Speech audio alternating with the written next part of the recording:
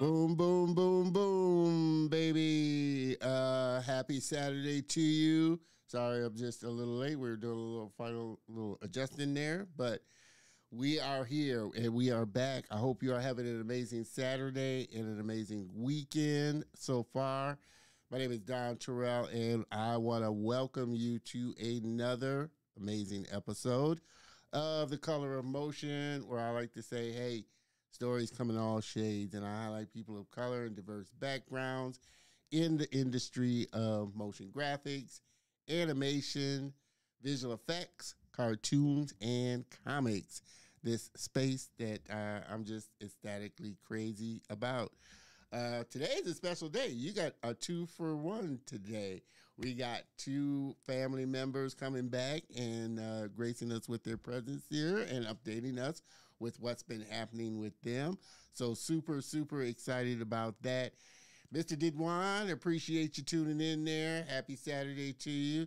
Thank you so much for stopping by. It's going to be a great episode for sure. Make sure that you hop on over to the Facebook group community, get plugged in, facebook.com/group/The Color of Motion. Definitely don't want you to miss out on any information, upcoming episodes, or anything like that. We're having a lot of fun, so definitely make sure that you get plugged in because we're always wanting our family to grow. So again, hop on over to facebook.com/groups/The Color of Motion. What else? Also, make sure that you hop on over to the store. The store is open. We have a lot of swag there. You can pick you up some gear. We have a lot of great shirts, hoodies, mugs, constantly putting stuff in the shop there. So definitely don't want you to miss out on anything like that. For sure, you know, my goal is to see as many people with the Color of Motion stuff on and gear as possible. My only request is that if you pick you up something, make sure you take a picture of yourself, send it on over to me so we can share it on the show, in the group, in the community, and give you a plug. Like I said, I got a couple of new ones that people have sent to me that I'm going to share out this week. But definitely, we have a lot of great stuff over there for you to pick up. Also, you can connect with me on all my social channels right here. Definitely want to hear from you. Always like to hear from the viewers. Let me know, how the show's going, what I could do to kind of improve it. I'm constantly working to make this the best possible show that I can make it, and I can't do it without you, the viewers, kind of giving me some great feedback on things, for sure. Also, like I said, we're here each and every Saturday, 3 p.m. Central Time, live on the YouTube channel, LinkedIn, the Facebook group, and the website for the show. But I always encourage everybody to hop on over to the YouTube channel, get plugged in, subscribe, hit the bell notification, and comment because it helps the algorithm. And there you're able to check out all the other past great guests that we've had on the show so far. So hop on over to youtube.com/Don Terrell. Again. Yep. Like I said, I am super, super excited about this episode. I'm always happy, like I said, when family members come back onto the show and, update us with what's been happening with them. We got a lot to talk about as well. Don't think I'm missing anything else, but I feel like I am. I always feel like I'm missing on something, but we're ready to, kind of rock and roll here. So without further ado, I think we can kind of get this show on the road here.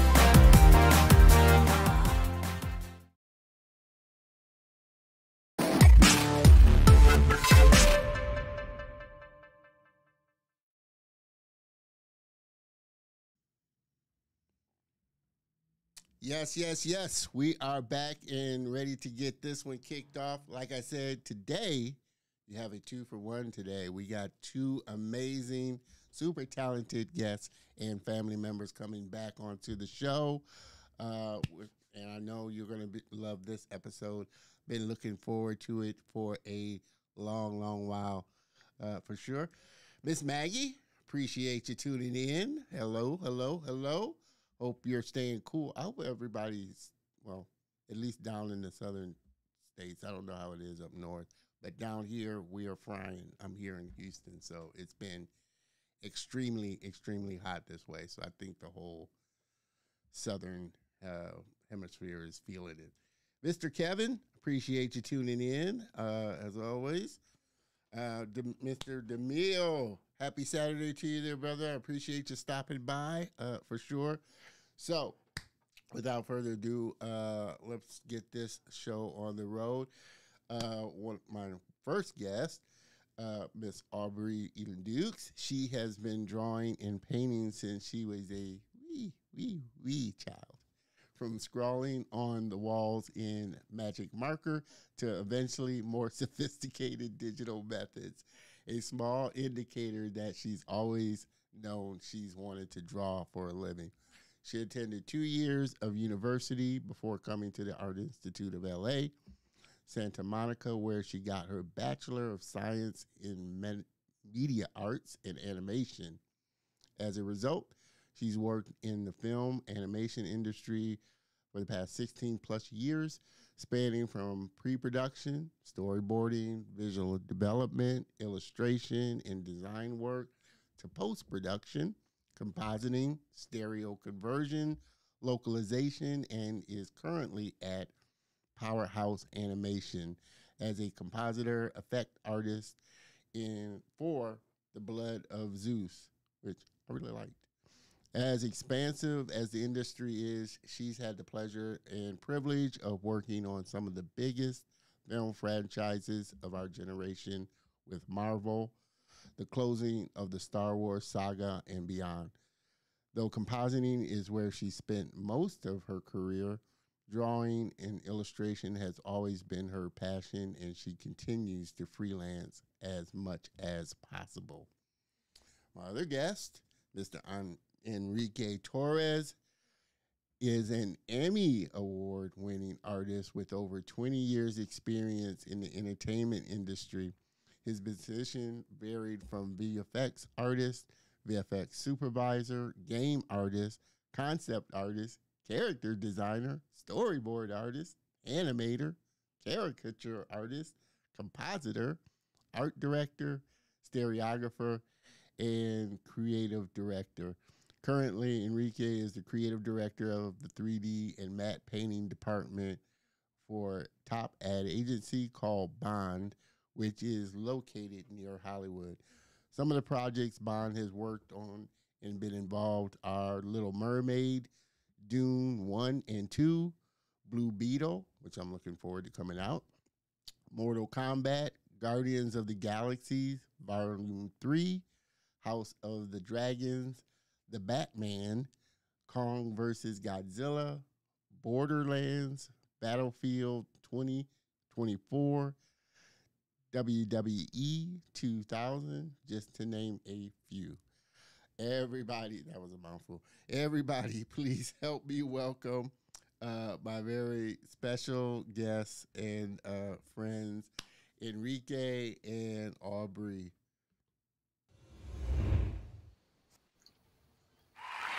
Hello.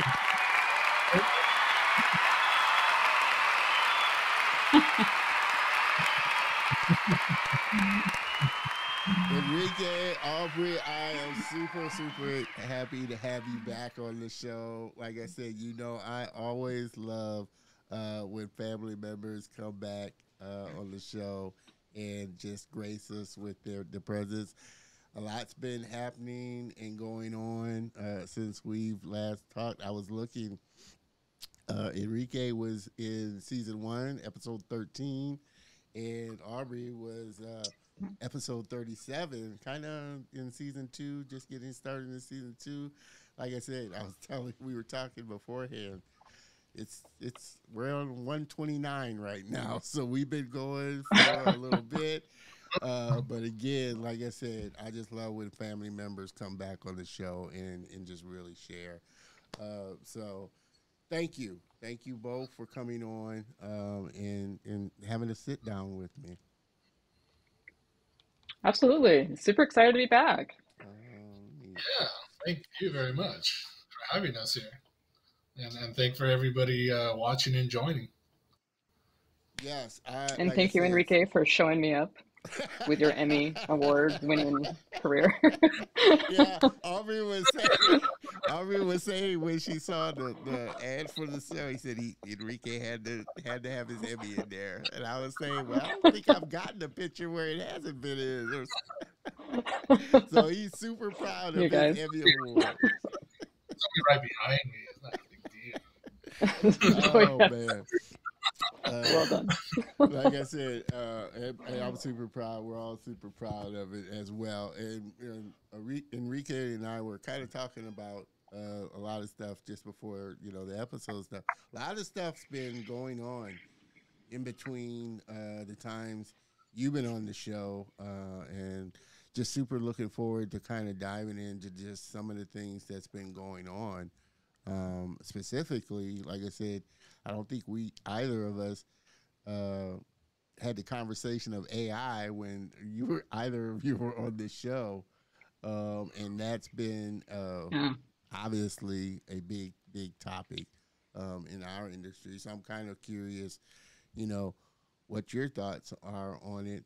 I've heard it both ways. People on both sides of the aisle about it, but really curious to hear both of your thoughts on AI and kind of how it's impacted just the things that you're doing. We'll let ladies go first. Aubrey, what are your thoughts on Yeah, I AI? mean it's a heated topic, right? I'm I'm of the mindset. I mean, we already see how it's getting into the industry in a way that is I'm against it personally. Like I think ethically there's a big problem with the way that this technology has been scraping images off the internet, taking people's work without consent. Yeah, Um, I think it was released into the wild pretty recklessly and prematurely. There's been a ton of artists out there speaking up about like not wanting their stuff stolen, losing jobs to it. We've seen a lot of stuff out there where there's people studios looking to save a buck. Um, I think the long-term effect of AI is a worrisome one, not only in the sense that it can take work away from the artists, but we kind of are in this period of time where deadlines are exceedingly like aggressive, yeah, and introducing something like AI, I think just feeds that problem more because it gives the idea that, oh, if you push a button, which is the goal of this kind of technology, right, is to yeah, push a button and have a product, spit out the other side. In doing that, it kind of feeds into this like, oh, we can get work done like that.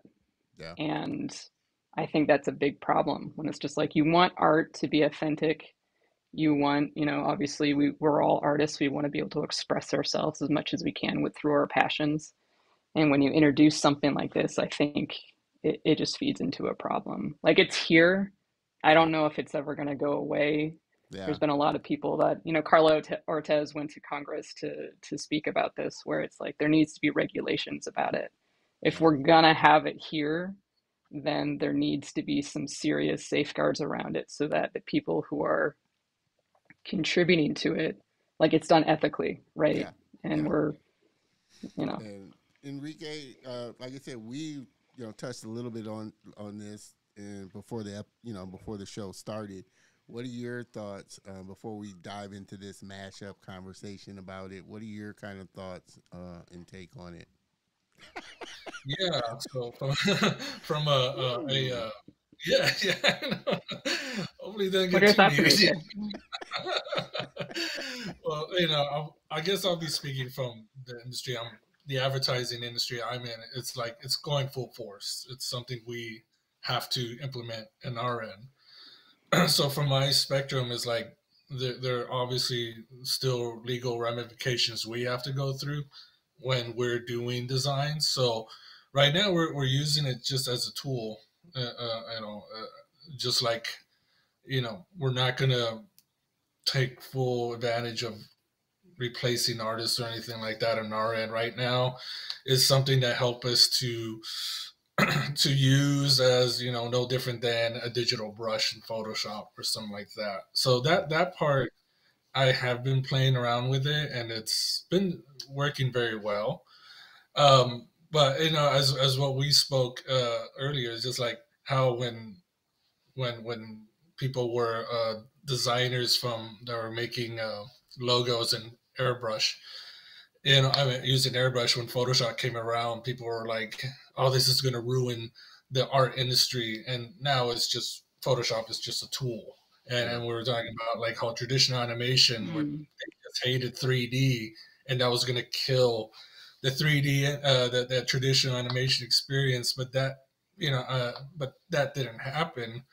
It's just something that people are going to just learn to use that as a tool. But at the same time, I do agree with what you're saying, Aubrey.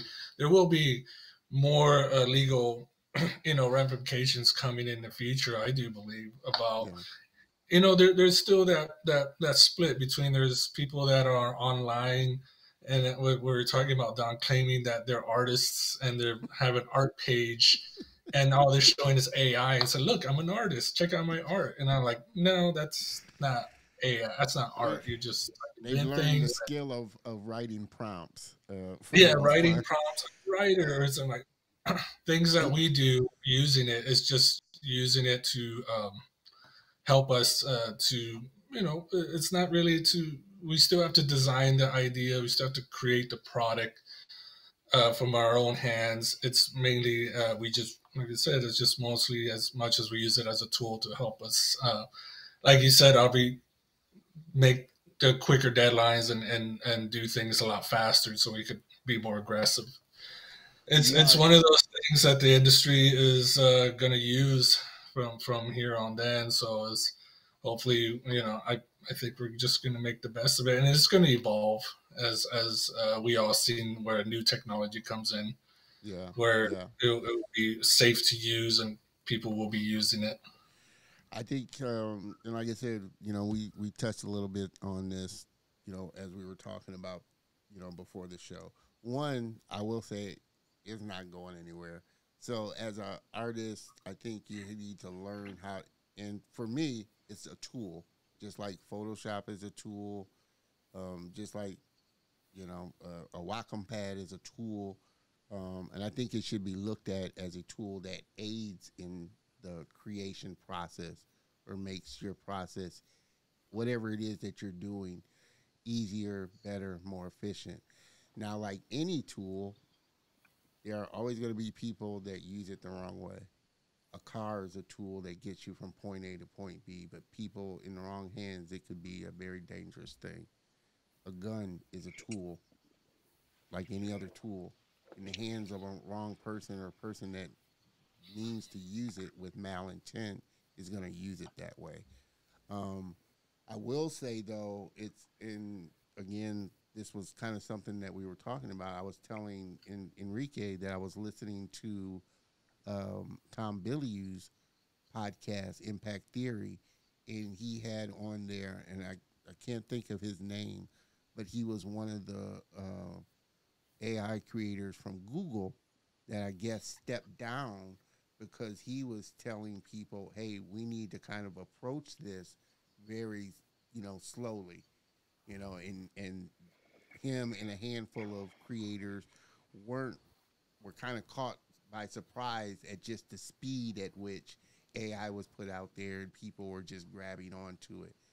But he was saying, hey, we need to take a step back to really look at all the implications of what this could be used for, because he was getting into, and we've just only been touching on it on the art side. he was talking about politics. He was talking about how it could be Yeah, used to it's push a message. dangerous tool. It's a It's I very, don't see it as a tool yeah, personally. it's a very, well, I think, like I said, I've seen it used in very creative ways. And I think of, and I'm talking about just Photoshop. Photoshop's had Sensei for a while, which is their AI tool.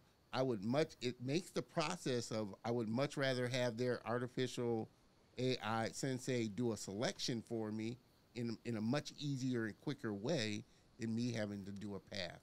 That's where I mean, where as a tool that's used to make your process easier and make what you're doing easier, I see it for like, because it's going to touch a lot of different, it's going to touch every industry.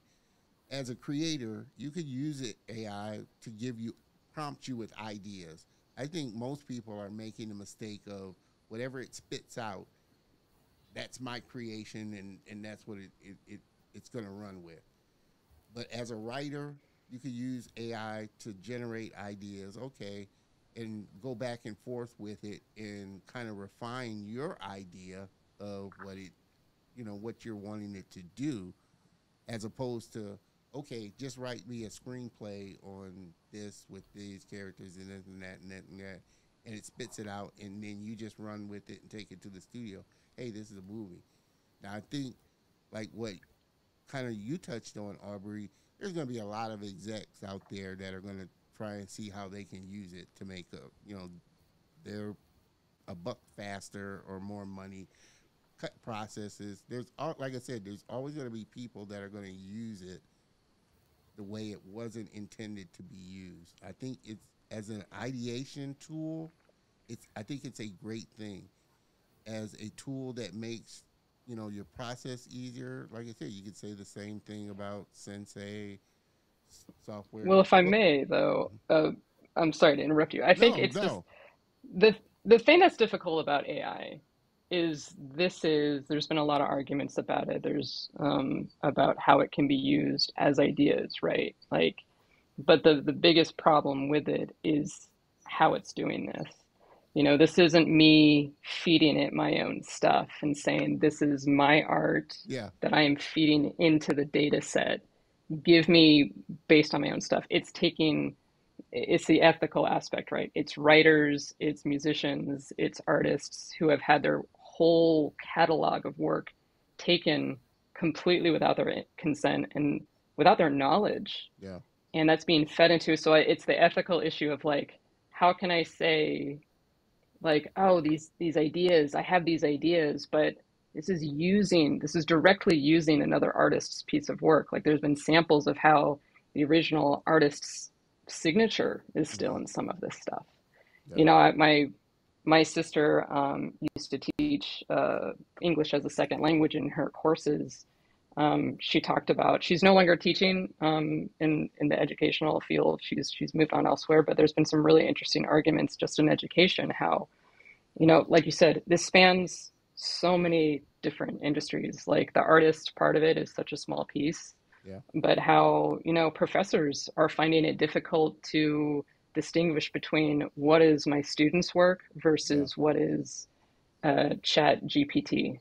yeah, Like it's really hard to distinguish, and that oversaturates and pollutes the pool of art out there because like I could not get hired tomorrow because someone, I'm small potatoes. Like I'm using myself as an example, but like I could not get hired tomorrow because someone's like, "Oh, I want to produce something that looks just like Aubrey's work." There's a difference between me saying like, "Hey, if you want to," like we all did this growing up, whereas like we yeah, picked up our favorite comic books and we copied what they did because you're trying to learn. That's different from an AI. An AI is not a person. yeah, A prompt is not an idea. It's something we're putting in there to cut and paste from these pieces of work and make something new. And that was a big conversation around Invasion, right? They found out that that whole title sequence was done using AI, really, and a big part of the industry boycotted the show, which is a shame in the sense of, a lot of people worked on that. And now there's this tainted atmosphere around it because the title sequence was yeah. generated using AI. Um, You know, it's really tough, and it's dangerous because it can spit out stuff so instantaneously. Yeah. You know, like it's one thing, it's always been a fight in the artist community that someone's art is being stolen. This is that same problem, but on a massive scale. Yeah. Yeah. It's hard to fight that. It is. And like I said, I don't see it. I really don't see it going anywhere. I kind of fall on the side of what the coder was talking about. And hey, we need to take a step back and really take a holistic look at how this is going to impact on a lot of different areas. Like you were just saying, Aubrey, art is a very small little section of what AI is going to touch. And again, when he was talking about just a lot of the stuff that could be, and I've seen it.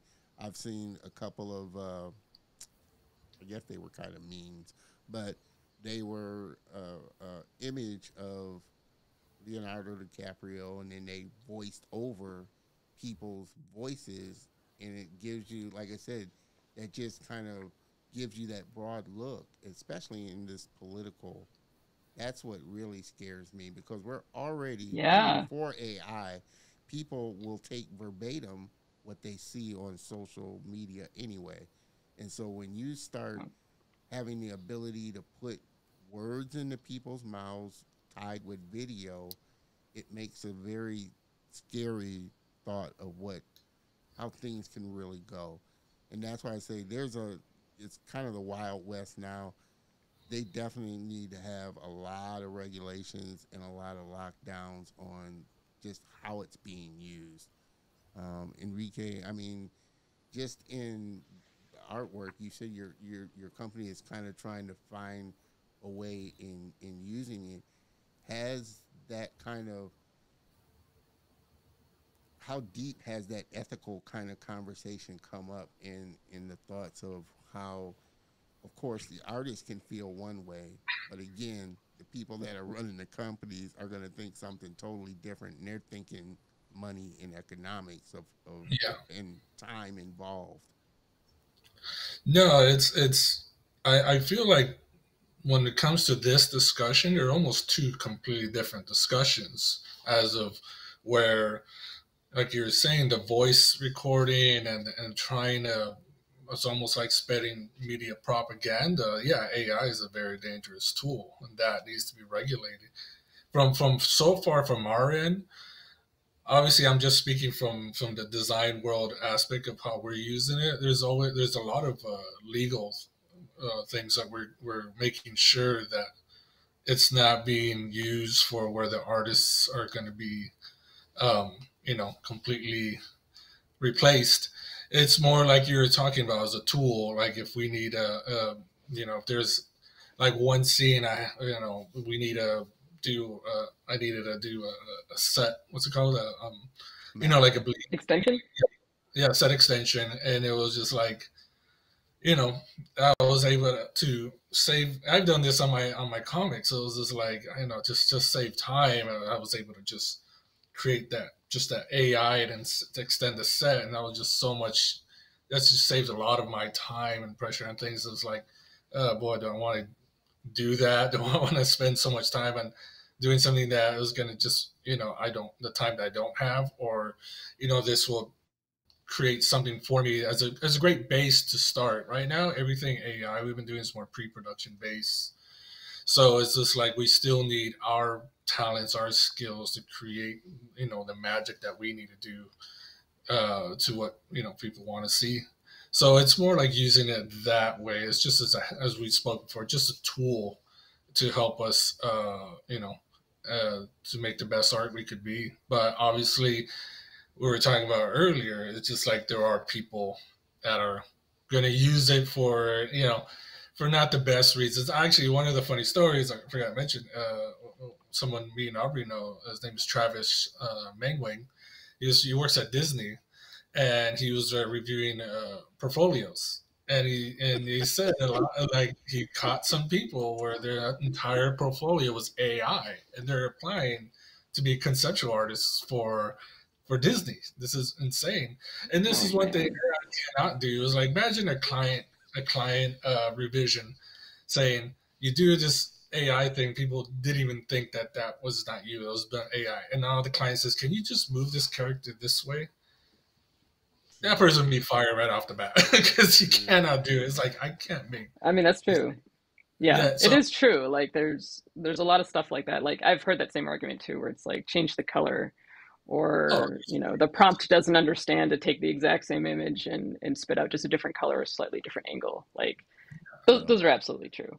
Yeah. Like those I are think, yeah. that And I AI think will that's never. what scares me. And we talked about that, Enrique, before that it moves aside the person that has spent years and money really learning the skill and the craft of art and design. That's what I don't like about it. You, like I said, you obviously the person It's that almost like submitted the impersonating. the person that submitted the portfolio. Again, there are going to be people that use it the wrong way and don't use it as intended. Now, if it was a position which you guys can kind of comment on, do you think more companies are going to have these kind of curated AI artist position, as opposed to if he was trying, now it's totally wrong if and he would have been found out as a concept artist going into Disney. We don't use AI for that, and then having to sit down and do concept art when he doesn't. That's that's I think the thing that sticks out to me is a lot of people are just using it as a crutch to negate the ones that really have learned the skill of drawing and art and design, and think that's going to carry them and keep them in this industry. I don't know if they're trying to necessarily start to get these companies thinking about, well, hey, you need an AI artist position that just strictly deals with AI. What are your thoughts as far as it doesn't give them that skill of being an artist like you, Aubrey, or being an artist like you, Enrique, where you can sit down and physically draw something and come up with a concept of something? Well, I think that's where I disagree a little bit with the idea of I would liken this to Photoshop, because that argument, there was a lot of older traditional artists who drew on paper who were really freaked out about that time period. And we all have to face change nonstop. This industry is moving at rocket pace on what new tools, what new responsibilities that you need to take on in your position. Like that is always changing. And it can be really intimidating. And the pushback I would have on that is from Photoshop to traditional. Like, you still have to know how to draw. You're Yeah, just learning how to do it with a different medium. You're learning how to do it digitally because that makes sense with where the industry has gone. Like, we've gone digital. It takes up a lot more time and resources to scan these images, put them in. Some places still do that. But it's advancing the same skill sets. Like, if you're a 3D modeler, and Enrique, you're an awesome 3D modeler, like you're still sculpting. You're just doing it in a different way. And yeah, like that's where I would push back that AI isn't quite the same thing. The way that the wide public is using it, because you're right, like there's a new generation of people coming up who haven't learned the skill sets. They don't want to go to art school. Art school is expensive. And, like AI, which is where we both went, speaking of AI, Art Institute is yeah. where we Art both went, Institute. which is now, I think, only an online course. Is Like it? the brick and mortar places, I think, are predominantly gone. Oh, Um, but art schools are really expensive, and universities don't always offer, you got to pick a specific university to go to that would even offer the same kind of education that, yeah, that we had, for example. Like you need to learn the skill sets. You have to put the hours in. yeah, I myself to this day, like I still struggle with stuff, and it's like I haven't done like a figure drawing class in forever. And you have to stay on top of it. You have to fail, you have to mess up, you have to like go through the frustration and the art funks to learn how to work through it. And with a new set of like a generation of new artists coming up who want to take those shortcuts, they're they're setting themselves up for failure because as Enrique pointed out, like, all right, you submitted this conceptual piece. of whatever, like a motorcycle biker, whatever. We need you to draw that now. We need you Yeah. to come up with different angles, with different colors, with different styles. And there's many artists out there who can absolutely do that. That's their job. Yeah. And these people who just come and use AI as a shortcut are like, sorry, like I don't know how to do that. No, that's what I So, said. There's you gonna know, be a like, ton of people, like I said, that are doing. Like I said, you already see it. I've heard examples of, they're not writers, I guess, but they use AI to generate screenplays. They'll just take it yep. in like that. So there's, like I said, there's always going to be these ones that are trying to get a shortcut, trying to use the tool in a way I don't think it was meant to be used. I'm pretty sure the people that started, AI and this whole trend were thinking something totally different, which I guess is why you had a group of them that really did kind of walk away from the company because they saw the writing on the wall of how companies were going to kind of run with it, Yeah. as opposed to taking the time to sit and think about, like I said, again, this broader view of how people are going to use it, and especially in how certain people will. Like I said, there's just always going to be those group of people that just are out to use things the wrong way, out to do harm, or out to deceive people, and take those shortcuts. And so it's interesting, like I said, hearing the perspective of how companies today, like, I don't know if Aubrey, if Powerhouse has had this conversation about, well, how can we use AI, or how are we going to use it, or is it something that can be leveraged in some kind of way? Not to use it the As far wrong as I, way, yeah, but to actually make the process of what you're doing, or aid in the process of what you're doing, easier. I think as far as I know right now, no, it is not something that they're exploring. I'm an artist. I don't know what the conversations are at the top Yeah. tier of stuff, but the conversations I've had with some of my superiors have been very anti-AI. Because it's kind of what I spoke about earlier. It's like on one front, like the whole point of art in its broad spectrum is about the expressing the human experience. We're telling stories. It is at the base level, it is a human experience that we are communicating out there. And to try to use AI, there's so many things that AI could be helpful with. Like someone made a good point about like why do you want to like quote unquote replace artists when I don't know, fix recycling, fix these other broader term things that we could use true replacements of, use this technology to serve like a planetary purpose, Yeah. you know. But the biggest problem I see with AI, truthfully, for me, there's a lot of conversations about it on people have arguments on both sides. And I think you need to have those conversations civilly. Like Enrique is a dear friend, Yeah. and we've known each other for years, and that is not changing whatsoever. We've been through too much, and that's how it is. But I look at the real problem I see with AI is the longer term, where it's like we are racing towards a wall that we cannot compete with. The I mean, you see how much content needs to be spit out. Like during the pandemic, where I've worked, like deadlines got like exceptionally more aggressive. Yeah. And to feed into that, it's just like, what are we doing? Are we eventually getting to a point where, yeah, you push a button and a movie spits out? Like at a point, the quality of what gets out there is lost. Yeah. And there's going to be so much content. Like there already is so much content. There's amazing show like Succession. I haven't even seen a second of Succession because there's so much material. There's so much other stuff. Like I haven't even seen Nimona yet, which is a Yeah, show, I was gonna a say animated movie. that's a great one. I was gonna ask. I was gonna kind of touch on it, but I did watch it. It's pretty I, good. It's I'm pretty so good. excited to see that. Like I'm so excited, and I haven't had a chance to because I want to sit down and watch that.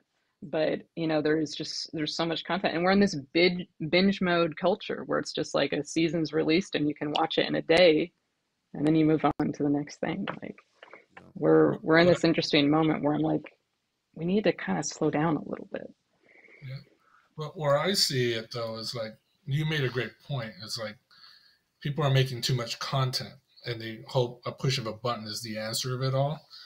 It's the real people are going to be realizing you can't just spit out things because quality is going to come down because Yeah. people are going to rely on. It's almost like how, and this is where the difference where working in the design industry, where there's amazing designers that they're and they've been in this design industry for over 40 years, and they're still on top of the game because of the knowledge of what they have of color theory of everything else that the traditional things you just cannot replace.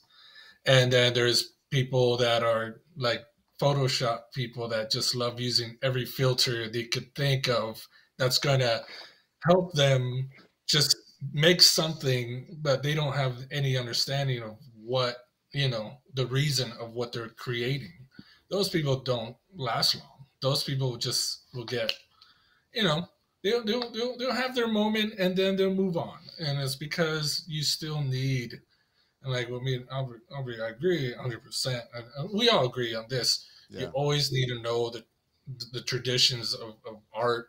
You got to know, you have to have knowledge Yeah. of what is right, what is wrong to create the best product as possible. If studios are trying to go quicker, they're going to find out. We're seeing that right now. The work is failing. People are just, not liking the shows because they're not as great as they are because you're not using the great writers or anything like that. So it's one of those things I just see, and I see this from 3D artists too. They use every little filter or plugin to make a model, but it's just like you cannot replace someone with sculpting experience or some kind of sculpting background to create an amazing model. This is where I do agree. People are abusing the AI thing, where those people get found out, and like I said, their career. A lot of the younger kids are hoping that kind of thing will help them, not get educated in the art world. But then there's those people that are educated that they will last for a very long time because that's just how you exceed your skills. You have to always keep learning. You have to always keep using every little facet as just a tool to just elevate yourself. That's how I see it. But from the broader spectrum, yeah, I agree. We should, from the outside art world, it would be great for AI to be used to save the world or something like that. Because, Well, yeah, I think it's right now. Yeah, media propaganda is just it like has a how lot is of it applications. easy? I think it has a lot of applications for good. Yeah, It's just, and obviously, the creators were thinking about that. Well, maybe they were, maybe they weren't. But I think generally, overall, they were thinking about how could this advance our society as a whole. Again, like I said, I think it's a genie that kind of got out of the case before they really, kind of got it under control. evaluating. And Yeah. it's like this river now, or not even a river. It's like Yeah. just a flood that they can't control now. And unfortunately, like I said, the nature of how some people are, they're just not gonna use it the right way. I mean, I kind of keep coming back to that. Like I said, there's gonna be artists out there that don't want to take the route of learning art, learning the skill of drawing. So they'd rather go, okay, well, if I can just put in a couple of prompts and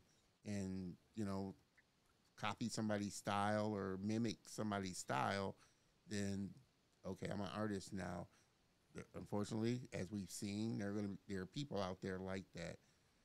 There are people that aren't writers or screenwriters. Okay, there's Chat GPT now. I can just put in the prompt of what kind of film I want and story, but they haven't learned shots. They haven't learned how to lay out a screenplay or even put a story together that is cohesive.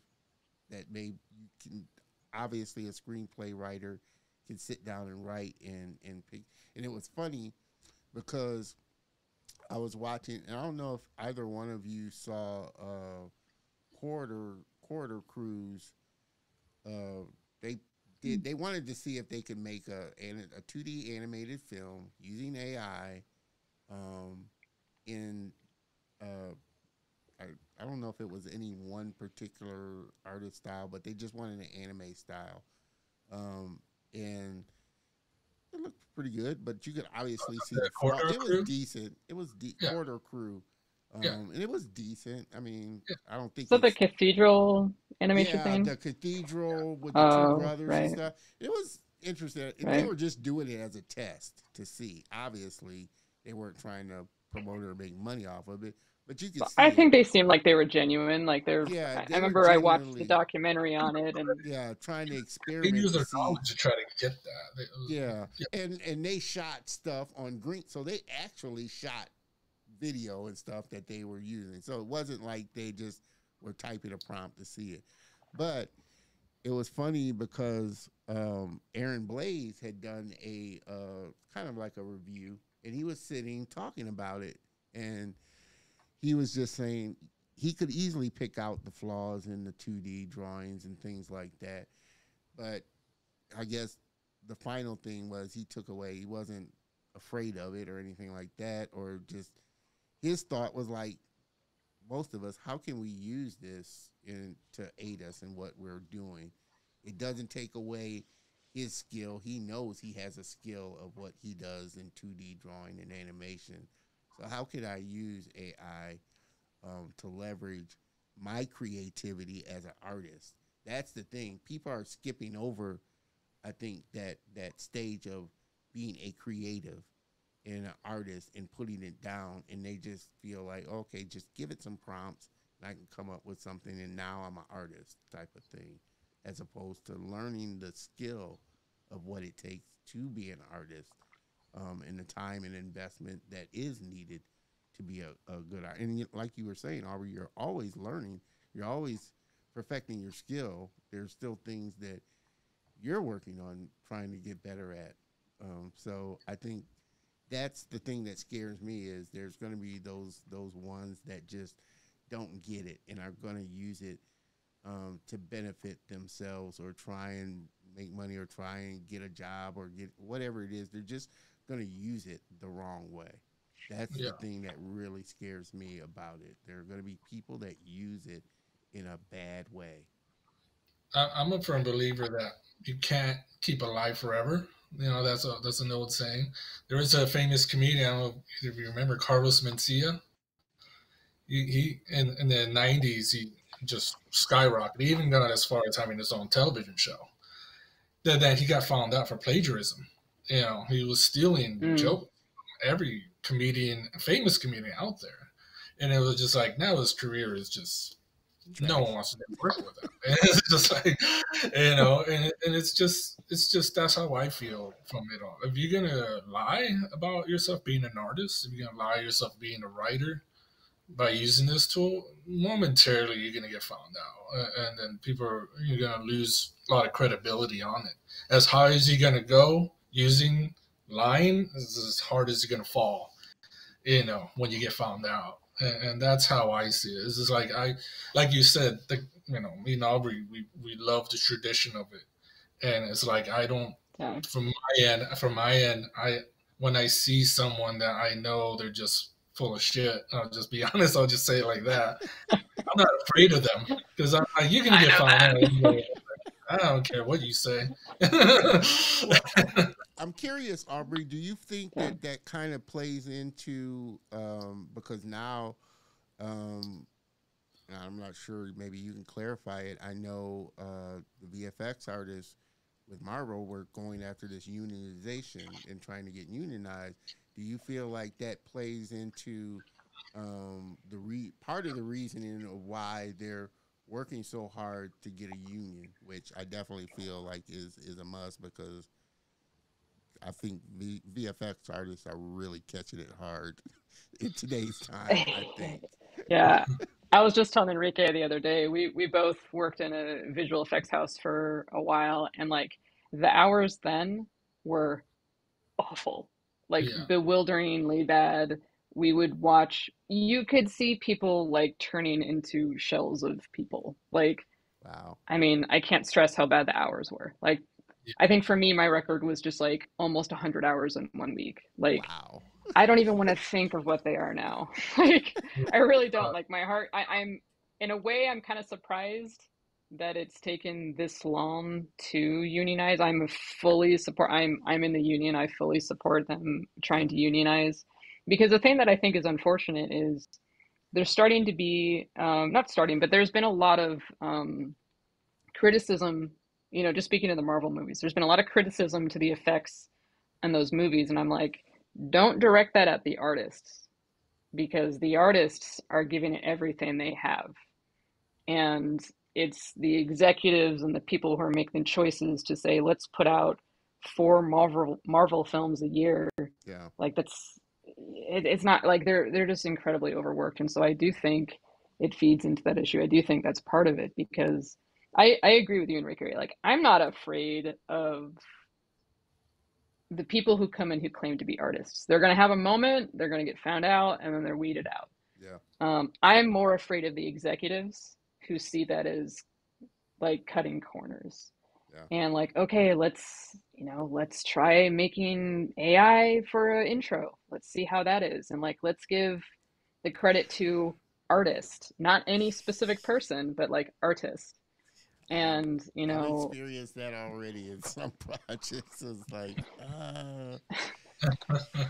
I was doing a vid. Well, I redid it, but the company used AI. They used AI to generate the video. They used AI to generate the audio, and it looked terrible. But the thought was they were rushing.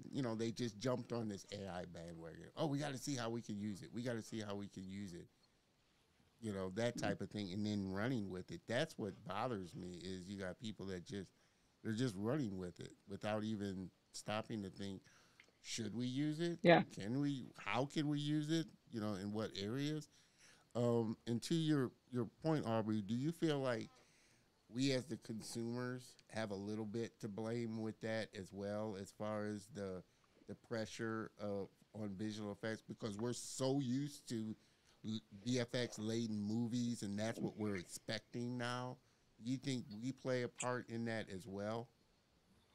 Um, I don't know. I think our eyes are a lot more sophisticated for sure. Like, I mean, we have to remove all of us from this conversation because we Yeah. work in the industry. We know what to spot.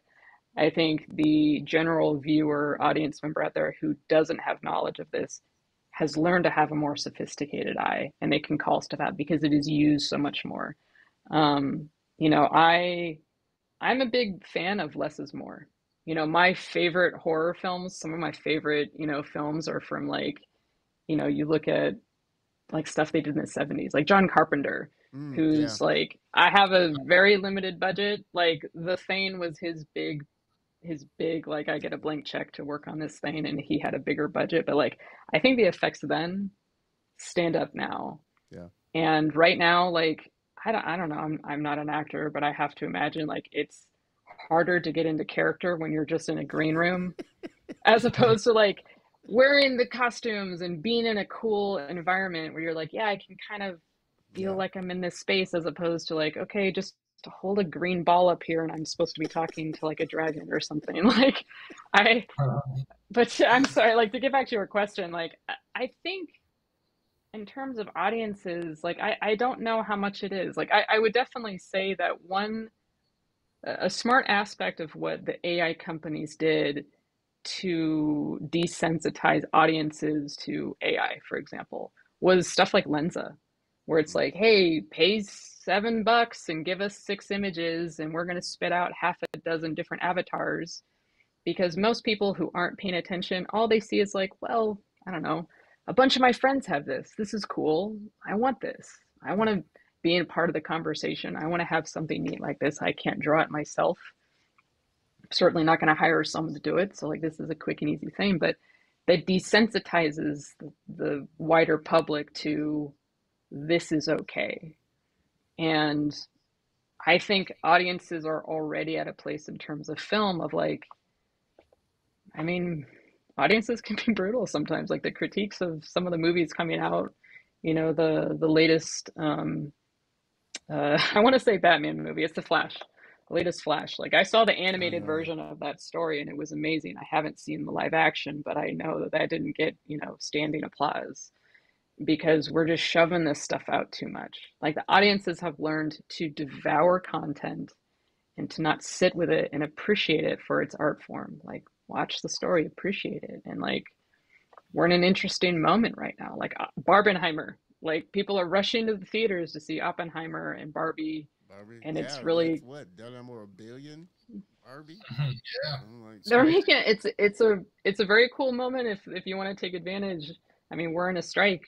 I think the CEOs are full of shit. Like give the writers what they deserve. Let's not, yeah, for Oh the yeah, actors, let's not have this ridiculous thing where we're signing away the rights for someone's image for the rest of eternity.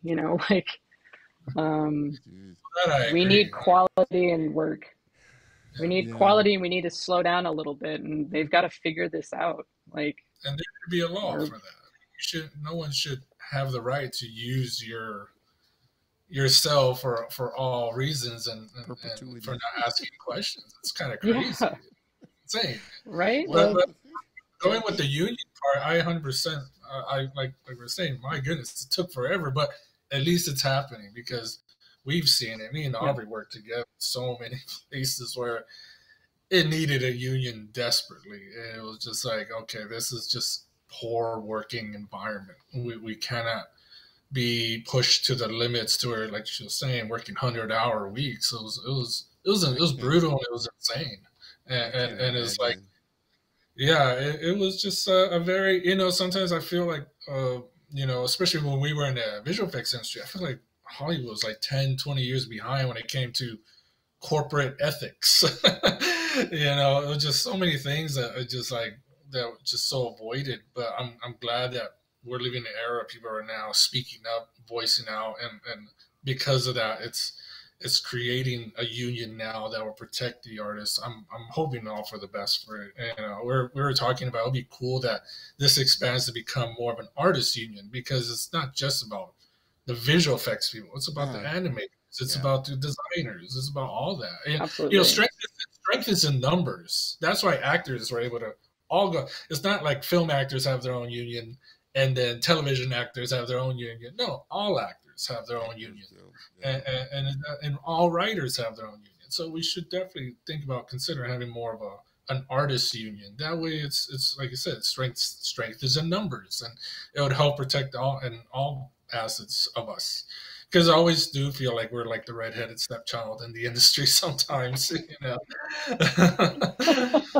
well, I mean, is it hard? I mean, is that going to be a tough thing when you've got, like I said, studios that are making billions and billions of dollars off of this stuff, and then you're not even factoring in, which I think that was a part of the union. They're not even factoring in streaming and all the other things that are pushing out this platform, getting them money and revenue coming in.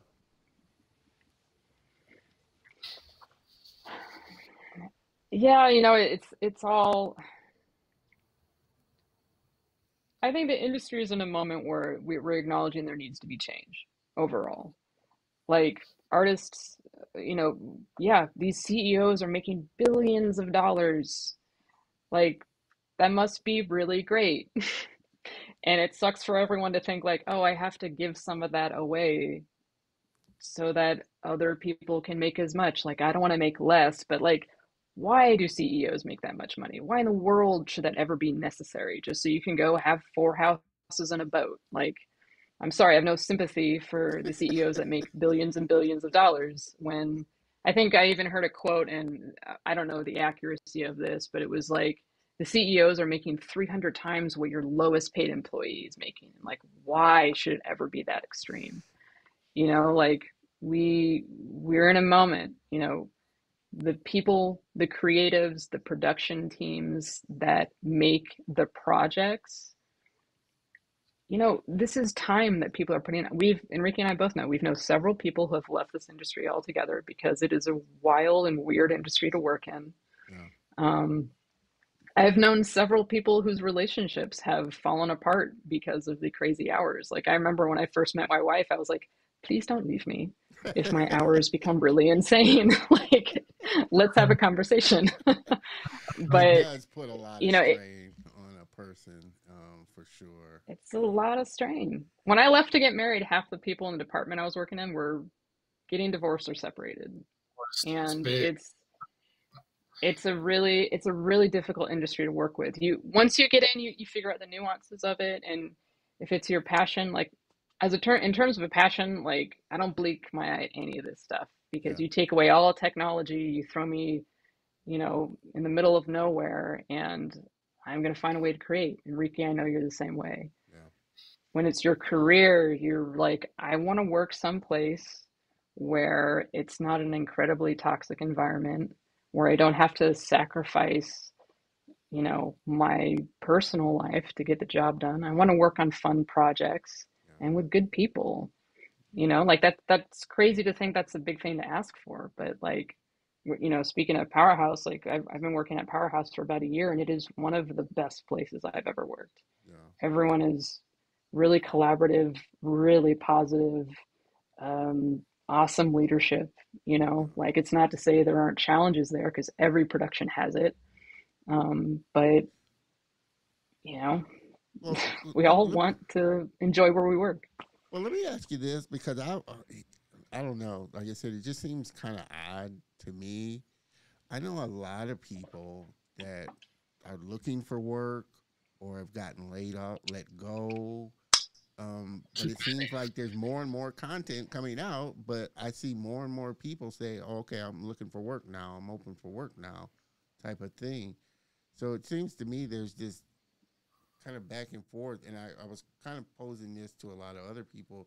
Do you see kind of studios going more the route of they have a small group of core people that are permanent employees, but the majority are contract workers that allow them to scale up and scale down when needed and let go when a project's done? Because it seems to be the case with a lot of the friends that I've been talking to. They're working on a project. Oh, this project was for a couple of months, and then they're back out on the job scene looking around again. But they're trying to get into studios in a permanent position.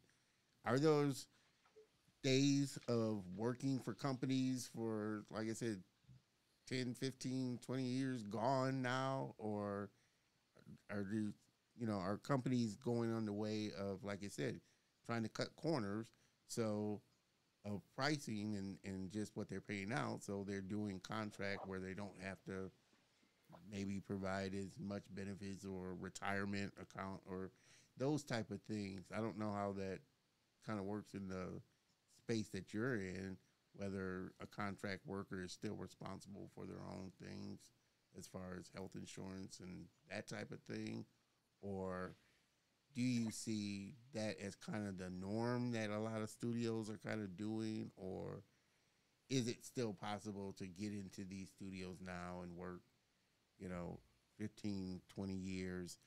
And then is it partly because there's a big influx of creators now trying to get into making the competition even more?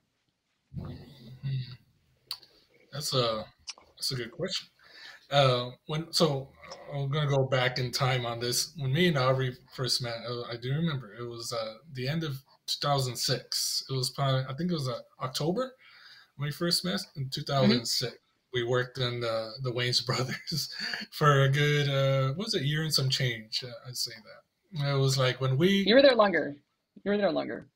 longer, right? It was almost 2 years, right? It was like around there, You give or you were take. there longer. I was a little bit shorter, but Oh yeah. yeah, I was there long. Yeah, Okay. you were right.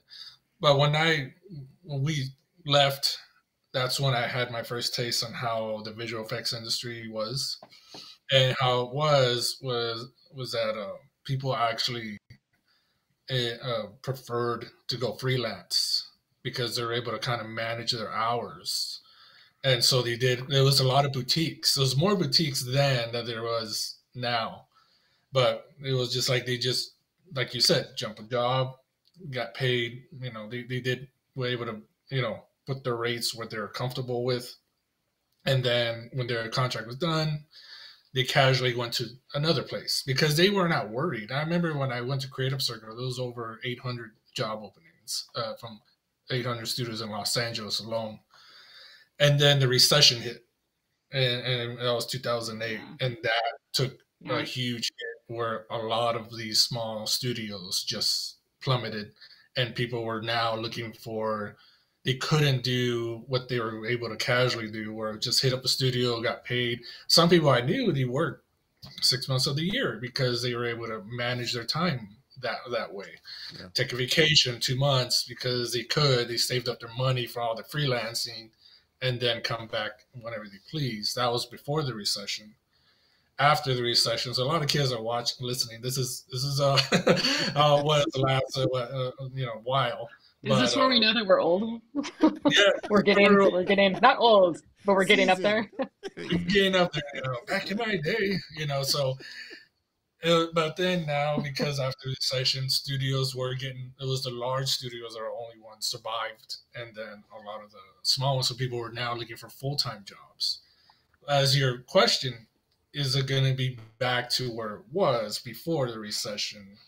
It would be cool, where people can manage and their time a lot better and then go wherever they want. That'd be a cool idea. I don't know if it'll be possible. I'm just saying, because like I said, I knew some friends that actually enjoyed it. They enjoyed that kind of thing. But I guess this goes around to pay scale. If they're willing to get paid a Yeah. certain type amount of hour, for being a senior artist, they could do that so they can have that flexibility.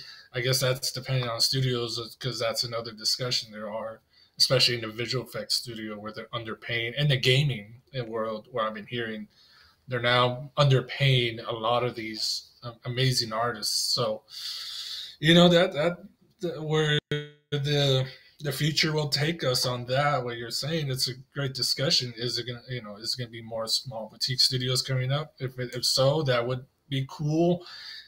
How would that be managed? Where would that evolve? I mean, it makes sense because we need content. Yeah. Content is dire needed more than ever. Well, and you also get like what I love about right now is in a sense we're in this interesting place because there is a boom that's happening. Like there's my focus is a little bit more specific to animation. This goes beyond that, but like there is so much content. And with that, that means there's a lot of opportunity to work on a lot of stuff. Yeah. Like when we first got in the movie industry, like even before that, when I was that wee child, like the idea of even being in the same town where they would have done Star Wars would have been like mind blowing. The idea that I got to actually work on them in any tier, I would have like lost my mind. But the movies are so massive, and TV is completely different. I mean, Yeah. X-Files was what, like 27 episodes a season, and like now it's you're lucky if you get 8 or 10. Yeah. Like the production quality is so high, and the fun part of that is that a lot of people have an opportunity to work on these movies, and that's very cool. But I think the broader it gets, that means there's a little less control that you have, and the money's going a lot farther. Or like the money doesn't go as far, I should say, because you're having to spread it out over such a wide, you have to figure out a way of pulling back a little bit. But, like we're in this strange place because, like Warner Brothers had a bunch of movies that were in production, like Batgirl just got axed. There was like a Scooby-Doo movie that was going to come out that was like almost done, and they were like, Yeah. nope, you're done. So there's this instability in the industry where it's like, well, now there's this idea that maybe I'm working on a show that even is, has a good following and just gets axed for tax purposes. Like it's really unfortunate. And the idea of having boutiques is awesome because that means that you have variety of content in storytelling, but also in style. Like Disney has a very specific style and DreamWorks does, but then like Powerhouse has another style. And, you look at Spider-Verse, which is like jaw-droppingly beautiful. Yeah. And you see Teenage Mutant Ninja Turtles, which is clearly drawing inspiration from there. But there's all these different cool styles, and that's the fun thing to explore. But if you don't have variety in studios, are you necessarily going to explore that? Um, and it's just interesting. I think it is very rare to be at a place for, and the longest place I've ever worked was 5.5 years, and that Wow. was long. Yeah. Wow. Jeez. Everybody just jumping in. We are having just a very, very good conversation with my friend Aubrey E. So Dukes good. and Enrique Torres. So make sure that so much so that it's been hard keeping up with the comments here, but I do want to throw a few in. Please make sure that you do comment as well, because I definitely want to hear from you for sure. Mr. Ken says, "Hey, again, appreciate you, Ken." Joseph, appreciate you stopping by. Big fan of Enrique. I'm pretty sure he appreciates that for sure. Mr. Jerry, appreciate you stopping by there, Jerry. Hope for the best, prepare for the worst. Let's just not be naive. I think he was talking about AI for sure. But we definitely got a lot of great comments. And we are going to take a look in a little bit of some of their work, show you what they're doing. But I do want to ask you both, kind of going back to what you just mentioned, Aubrey, this being such a great time, do you feel like it is going to take those independent creators, kind of smaller studios, really making this big shift with more interesting content, more interesting stories coming out? I think, I mean, all of this is obviously just like my personal opinion. I don't have as, for that, it's hard to say. Like, I think executives have a much bigger call with that kind of thing. Like, we're dependent on how this stuff is being put out there, right? It's the big streaming studios, and that's dependent on what the executives' choices are going to be. Like, we it's all dependent on whether or not they're going to take a chance. Like, Disney's the biggest company in the world, and they're Yeah, doing reimaginings, which I don't work there anymore, so yeah, I am not a fan of. I think that it's just like, you need to take chances on. There's less room for error, I guess is what I'm getting at. Like, yeah, if a movie bombs and it's like, done, you've lost your chance, you're out, we're not going to do that again. Where it's like, sometimes you need to fail.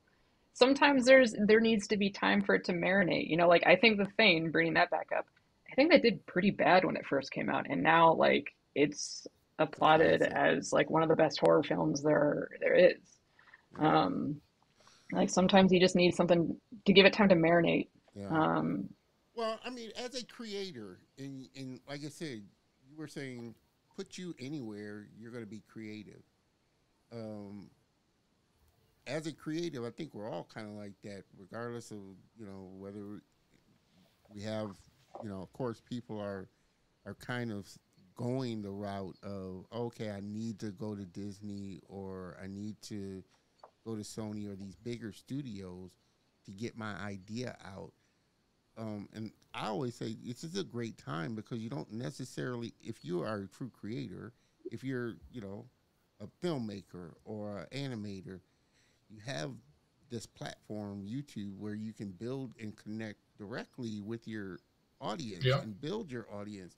And as a creator, you're not hamstringed by that. Of course, maybe a lot of them are looking at the dollars of what they can get on a it's true. deal from Yeah. Netflix or Disney or whatnot. But I think it's a great time as a creator because you're not tied. You're not necessarily tied, and you can control your own idea. You may take a chance going to Netflix, having to adjust your story if you're a writer or an animator, them controlling part of it. I'm pretty sure if they feel like it's merchandise heavy, if it's a merchandise cow, they're gonna try and work out something like that. But as a creator, you have the ability to see and trust your own idea of getting it out. It's going to take a lot more work, I guess, putting it out yourself, maybe doing a Kickstarter to get funding, you know, to the grassroots level. But I see it as a great time now because you do have all these platforms. You can go to Roku. There's a lot of platforms where, or Tubi, I hear is being used a lot in this kind of groundswell of creators getting their content out there. I don't know. What are your thoughts on just that ability now to where you're not I don't feel you're necessarily tied unless you're, like I said, wanting to get that kind of big budget thing, and the dollars or the prestige of going to Netflix or having something done by Netflix or Disney or put out like that. But we're in a global, like I said, global style. I got viewers all over the world now that I wouldn't have necessarily thought about because I can jump on and do a live stream and reach a lot of people. What are your thoughts as a creator? I feel like the power really is in your hands of getting your content out there. And trust me, I think if you're a say director or a animator and had an idea and put it out on YouTube and all of a sudden 2 million people are watching your webtoons or whatever it is, I'm pretty sure one of those big studios is going to come knocking at your door trying to, you know, reel you in or get you to create something for them. How do you feel as far as these tools that we have now at our disposal of social media, these platforms that can, as a creator, you can get your content out there, Instagram, Behance, to really allow you as a true creator to just create and still control to some degree what you're creating? I'll let Enrique go. You've got your comic. Oh yeah. Well, I do. Before I start, I want to give a shout out to Aubrey's brother, Peter Yeah, Dukes. I've been following him. Oh, Yeah, is thank a you. super talented Yes. director.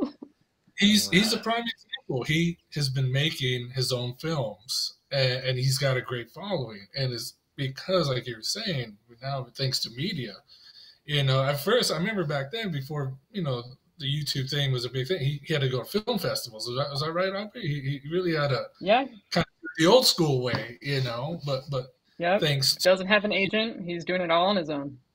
yeah, and but thanks to his perseverance and just how technology is, he could put it on YouTube. You could get all his work and still start building a fan base on there. It was a big inspiration, and that's where it was like for myself. Yeah, yours as well. Yeah, and for the comic book, it was just like same thing. I saw. I was like, well, actually, so how it started is I was doing it the old-fashioned way. I was pitching my book out to, I'm not gonna name names, but reputable comic, you know, companies, and one of them actually responded, and it was a very reputable one. But one of the things they said is you're going to change the story, you're going to change the characters, you're going to do all this and that, and that was where I was like, I've done this my whole career. I said yes to everybody. The last thing I want to do is say yes to something I created. And so, yeah, I went my own route. And like you said, great, you know, do my online comic, which is doing fairly well. It's got, you know, 50,000 views, and especially in the Latin communities, getting a lot of support on it, which is amazing. And like you said, you know, I mean, obviously, I'm not going to say I wish I was younger. I knew when this is all happening, but you know, I'm very happy that we are in the time that things are being like that, where you can be a content creator, and now you see people being discovered on the internet. To now they're giving them a chance to create a film or something like that. It's more, to me, I find it way more, you know, just more pleasing that I could create my own content and have people see it and rather and make money off of it. You're able to monetize it yourself. Yeah. And like I said, you're not having to go through Disney or Netflix giving you a piece of something, as opposed to, like I said, you can monetize your content now if you so choose to put in the work and put in the time to do that and make great money. I'm pretty sure, I'm not a big follower of them, but I've heard like The Beast on YouTube. He's offered a lot of money, but he makes way more money and has control of his content on that platform. there's a lot of great content creators out there now. I think are starting to realize they can generate money. Like I said, if you put the work in behind it and really, Yeah. put in the groundwork behind it and still Yeah. have control of your own idea, your own IP, and not have to feel like it's got to be changed or sold in order to appease, you know, a It's a boardroom lot like or a the company. yeah, it's a lot like the music and it's turning little by little like the music industry where, after the Napster thing and now things are, Yeah. are, Yeah, I are being remember streaming that. and all that. And it's My like God. but now these singers now they realize they don't need a record No, production to they tie don't. them down.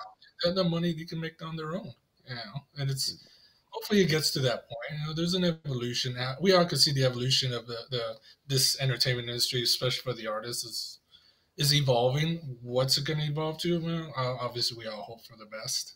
Yeah. You know? Yeah. I mean, you're both right. Like, as independent creators or like a small group, like speaking specifically to like bands or like a group of people that are trying to push out a project, you're right. Like the tools that are at people's hands now versus when we were kids are totally different because there's clearly content creators out there who develop enough of a following that the bigger people start paying attention and might reach out to like let's do something with this. No doubt that is the advantage that any independent creator has is just like if you have the whys about you to understand the software, the streaming, the different kinds of social media platforms, you can take that pretty far. Um, and figure out a way to monetize that. Like not everyone does. There's No. so many different kinds of platforms out there, and you have to. And then I've seen there's like panels and lectures you can go to help people understand how to do that stuff, and I think that's all awesome because it's fun to see. I've tried to gear my social media accounts to be aimed only at other people that I think will inspire me. So I'm constantly looking at other artists because I love the variety. I love No. the different kinds of storytelling, and we get to have that now, and it's constantly evolving. The industry's constantly evolving, and now that's something that the industry has to deal with, and has to for a little while. Like YouTube and Vimeo and all these different kinds of, to a degree, TikTok. Like I don't know, I don't use TikTok, so I'm gonna sound Sorry. real dumb about Yeah, that, I but don't use it much either, but it has reach. I do know it has reach. A lot of it people just has put it has reach. it Yeah, has Yeah. like if massive Yeah. you're reach. smart, So you if can you figure out a are a way. content creator and just are putting stuff on TikTok, you're gonna get seen because it just has and there's social platforms cropping up all the time, new ones. And like I said, I love this time that we're in because trust me, I'm probably around the same age. I got a little gray. So I know how it was before internet, pre-computer, all that stuff. I get because I grew up in that time. But just the reach now, like I said, that you got that you just didn't think about or even conceive of before. If, like I said, if you're a cartoonist, hey, I can put out a cartoon and web series my own self if I really want to. If I'm a filmmaker, like such as your brother, Aubrey, until I get a big budget movie, if that's what I want, or if I want to be a small independent creator, there are avenues out there that I can do and put my content out there, and it will be seen worldwide. And you just never know whose eyes are on watching your stuff as you continue to put content out. I think, like I said, I feel like it's a great time, interesting time with all the stuff that's going on. Like I said, with AI, That's but an I interesting still time. feel like it's a great time to be a content creator because I knew how it was before all of these tools such as Blender, Unreal, all these things that are available that for you as a content creator to get your idea out there and visualize your idea. Well, there are certain tools now that are easier for people to get a hold of. Like the Adobe Creative Cloud is expensive. Yeah, Um, And now there's things like in terms of like Photoshop, it's like you have Procreate. Yeah. That's like, I don't know. Mhm. I don't know what it is now. When I first got it, it was like $4 and you have it for life. And I I use still that think GIMP is almost free. exclusively. Yeah. I Yeah. Like, think GIMP is still free, which is, Yeah. like I said, as a creator, you can get your stuff out. Yeah. yeah, Clip Studio Paint. I mean, that's what my daughter. A lot of the young kids are using that, and that's yeah. Yeah. ridiculously cheap. I love In comparison to others, yeah, for sure. yeah, It's more accessible. I love using I'm using DaVinci Resolve now for my editing. Yep. Yeah, I love it. And Yeah. the free version is just as good. Does pretty much 90% of what most people would use it for.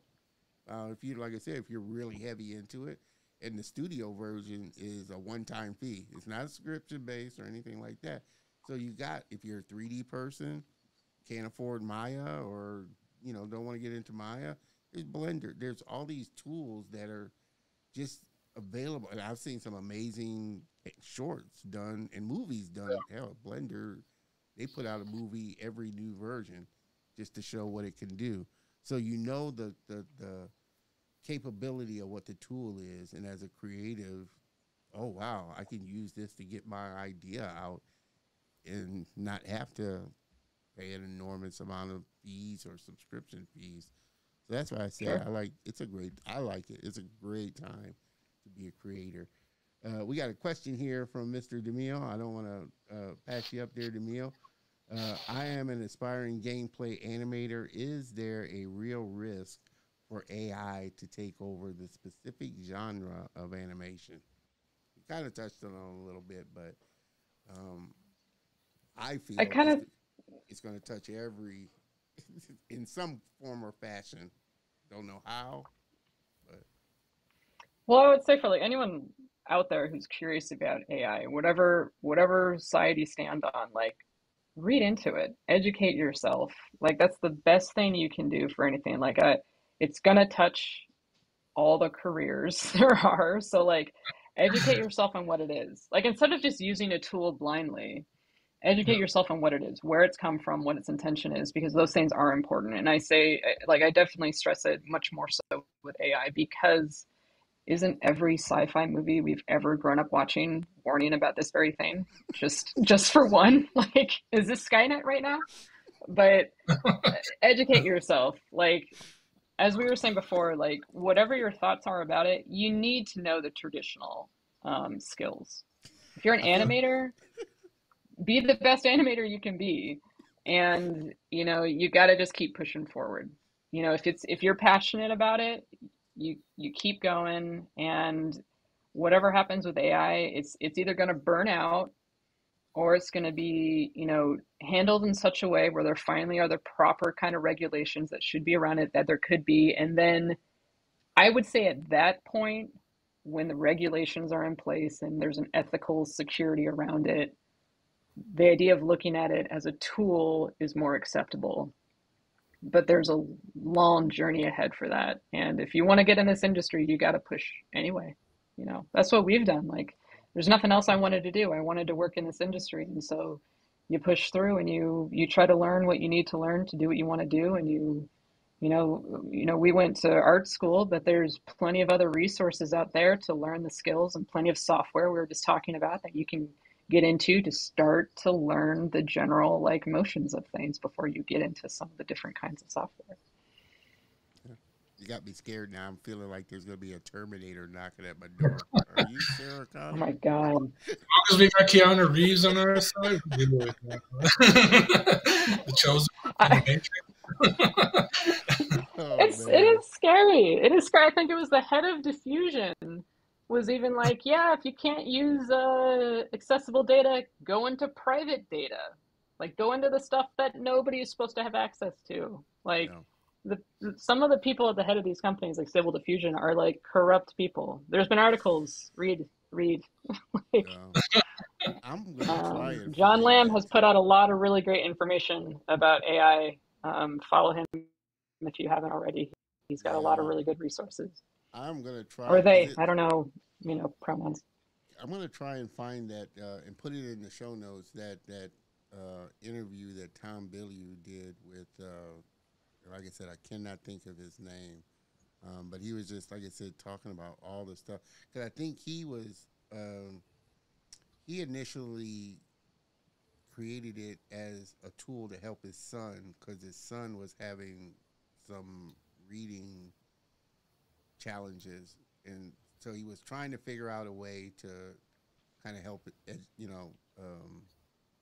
enhance his son's speaking and reading.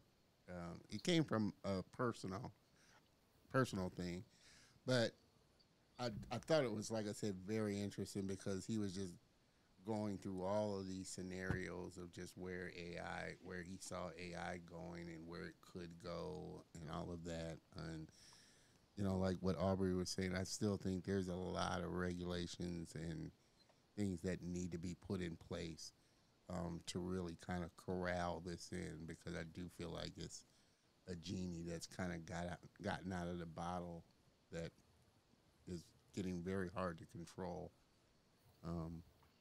So very interesting. It's a That lot. would be Uh, interesting. Yeah. that's how. Sorry, go ahead. Oh, I was going to say it's about how America functions. I do remember there was a drug called ephedra. I don't know if any of you remember ephedra in the early 2000s. It just they released it, and people it was like a dietary supplement, Yeah. and athletes were using it, and it was used everywhere. People loved it. They believed in it. Deaths were happening.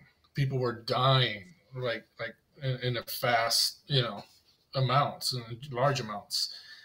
And it was like they didn't start it became illegal later, but it's like I don't know. Sometimes that's how it works in this market. It's just like they'll release it, and then they'll start thinking about what we were talking about earlier. They start thinking about the repercussions later, and then things like what Aubrey said, just start learning it now because sooner or later, it will start getting regulated. But it's so odd how things like that work. It just gets released.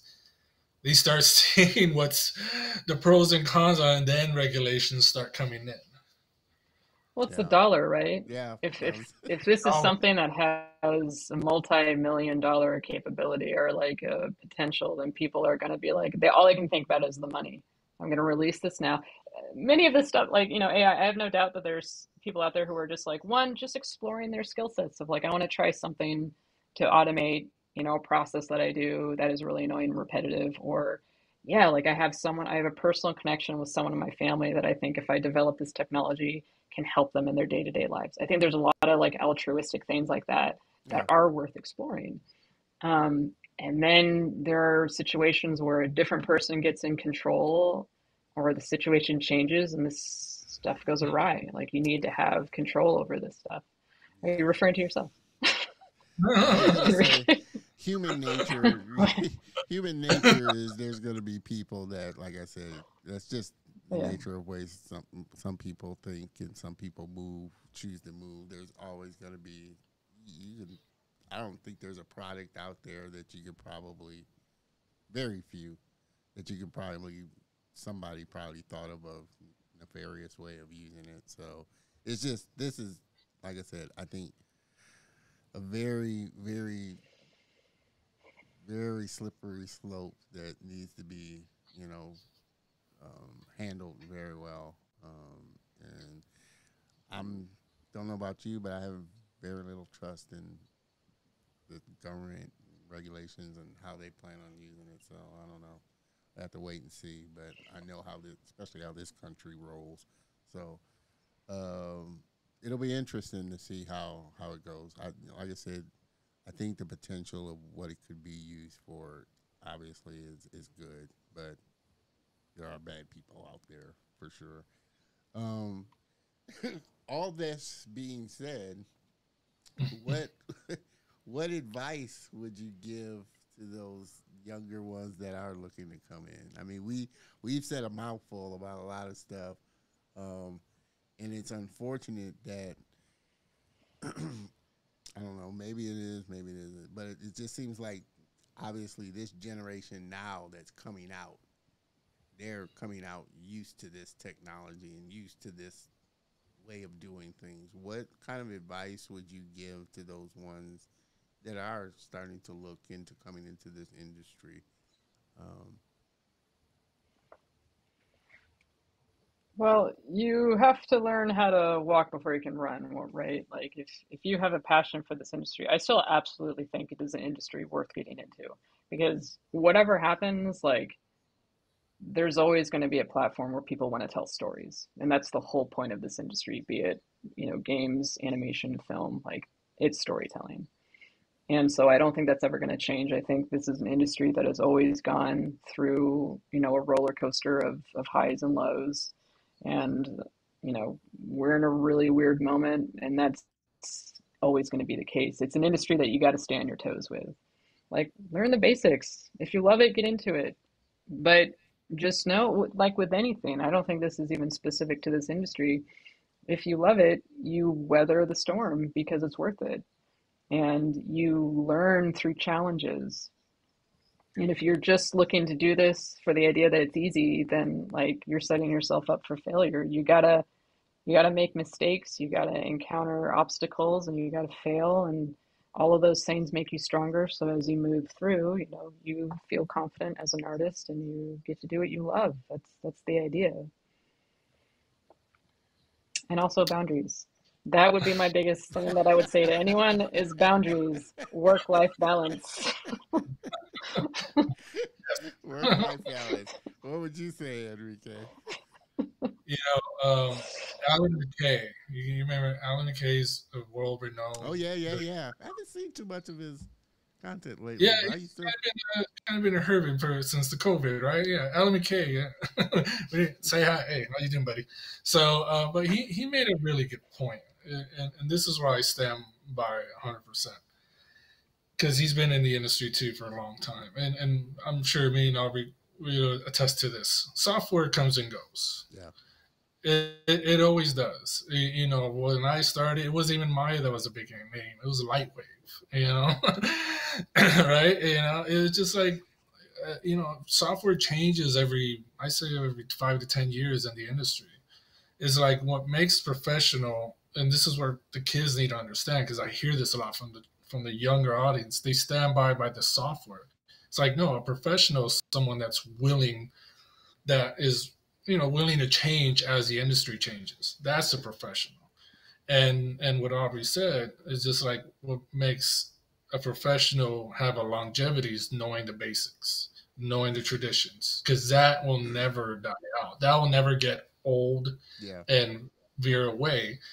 That would always stay. Your knowledge of what you need to know on what makes a good story, good design, good art, good everything, that will never go away. But what will always change is the software. Yeah. So that's where, for the younger audience, if you want to step in the industry, have that mindset. Just know you're going to have to learn something new momentarily. Because if you don't, you will fall behind. And which me and Aubrey have seen too, is where people just wanted to stay in one specific way when things are evolving. Is just like, I remember me and Aubrey had to switch from After Effects to Nuke, and it was just like, when we were working the visual effects world, it was just like something like, well, we got to jump on this, or are we going to be left behind? Yeah. And that's to be fair, I still use After Effects. I love that. I was stubborn as hell, but I stood by it. No, but it's so true, though. So true. And I am quite sure, Aubrey, your brother could make a great film on using an iPhone because he knows the principles of shooting. Doesn't matter what kind of camera he uses. He's a director, so he knows how to make a good movie. Whatever tool he uses, I'm pretty sure he uses great cameras, but I think he could make something just as great on an iPhone if somebody put that challenge to him, because he knows how to put a story together. He knows how to edit it. He knows the whole process of telling a story. So I'm in 100% agreement. It's not the tool; it's the artist behind the tool. For sure. Who's the next Steven Spielberg? Steven Spielberg's still Steven Spielberg, like what, over 70 years. Yeah. It's just like AI is not going to take over what his knowledge as a filmmaker. No, for sure. And true. There's always new people to come around the corner. Let's take a quick look at some of your work here. Oh, Aubrey. You know, you have to rotate over there for me. Thank you, Aubrey. we're having some fun here, guys. But they do. I can move. It's fine. I can adjust you on my camera here. So Don, you'll get some critiques from Peter later. oh man, I know. I love that you guys are bringing him up so much. Peter Dukes, check him out. Yeah, he's my brother. He's been my biggest idol. He's a big reason why I'm in this industry. Definitely put his link in the show notes as well. Like I said, I have been checking out his posts and everything. Ooh, oh yeah, wow. That's okay. No, I'm fine with it. I'm good. Yeah. I got my Peter Dukes. She is not Enrique, and that is not Aubrey. So my bad, people. Like I said, I'm gonna roll with it. It's live. Hey. Listen, we're okay with it.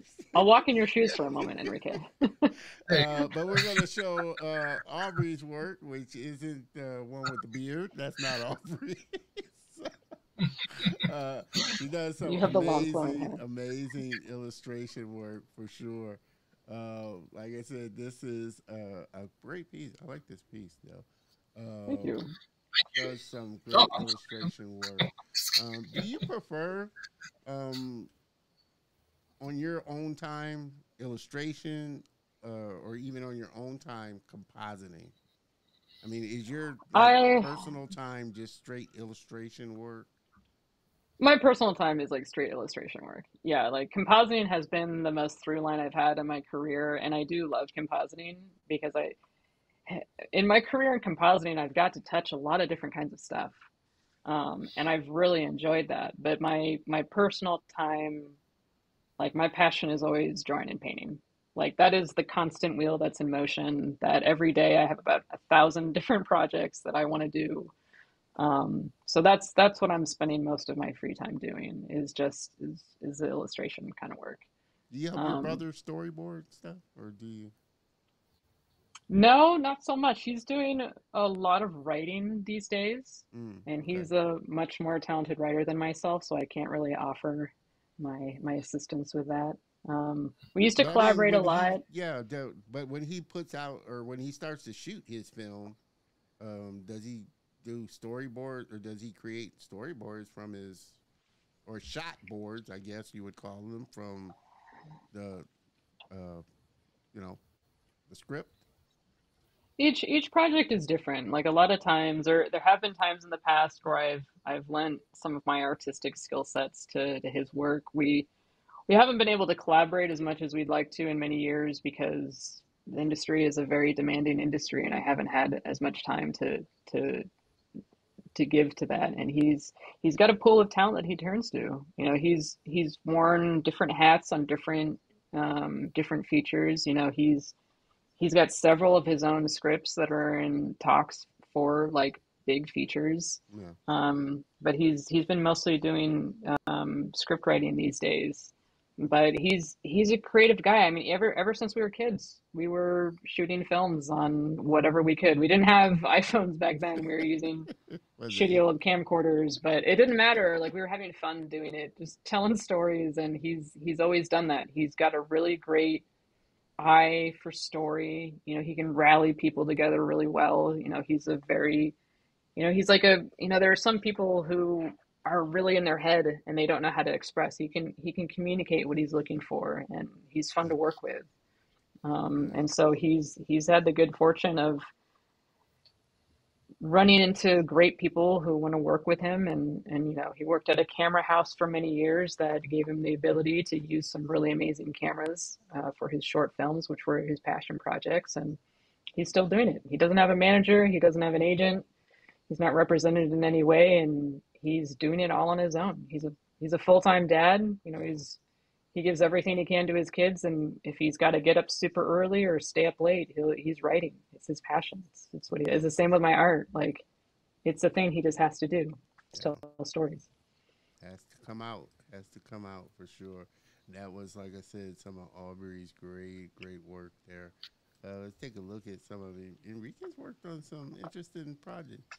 I didn't see the bag, but Yeah. Yeah, no, it's this is I guess I just posted most of the things that we done lately at Bond, and it's one of the pieces.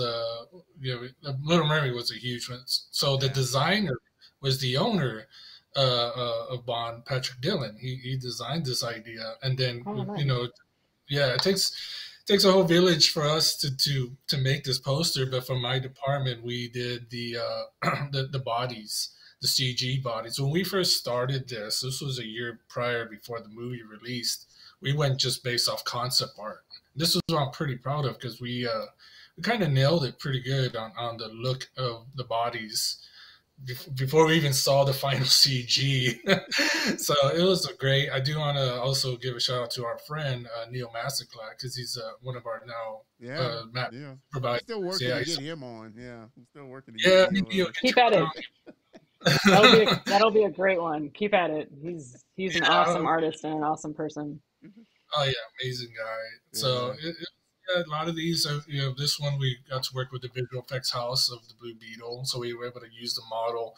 How usually people don't understand how it works is that when we get stuff from the visual effects house, it's almost like getting a box of Legos. We get the box, and then you see the picture. But when you open the box, it just comes in pieces. So that's how it usually comes when we get it from visual effects houses. So we put it back together, and this is stuff we were able to light and render from the 3D department for Bond. So this is this was a part I was very proud of as well Yeah. because Blue Beetle. Yeah. I saw the trailer. It looks interesting. I mean, I don't think I was a Blue Beetle follower, but it looks like an interesting movie. So I'm looking forward to it coming out.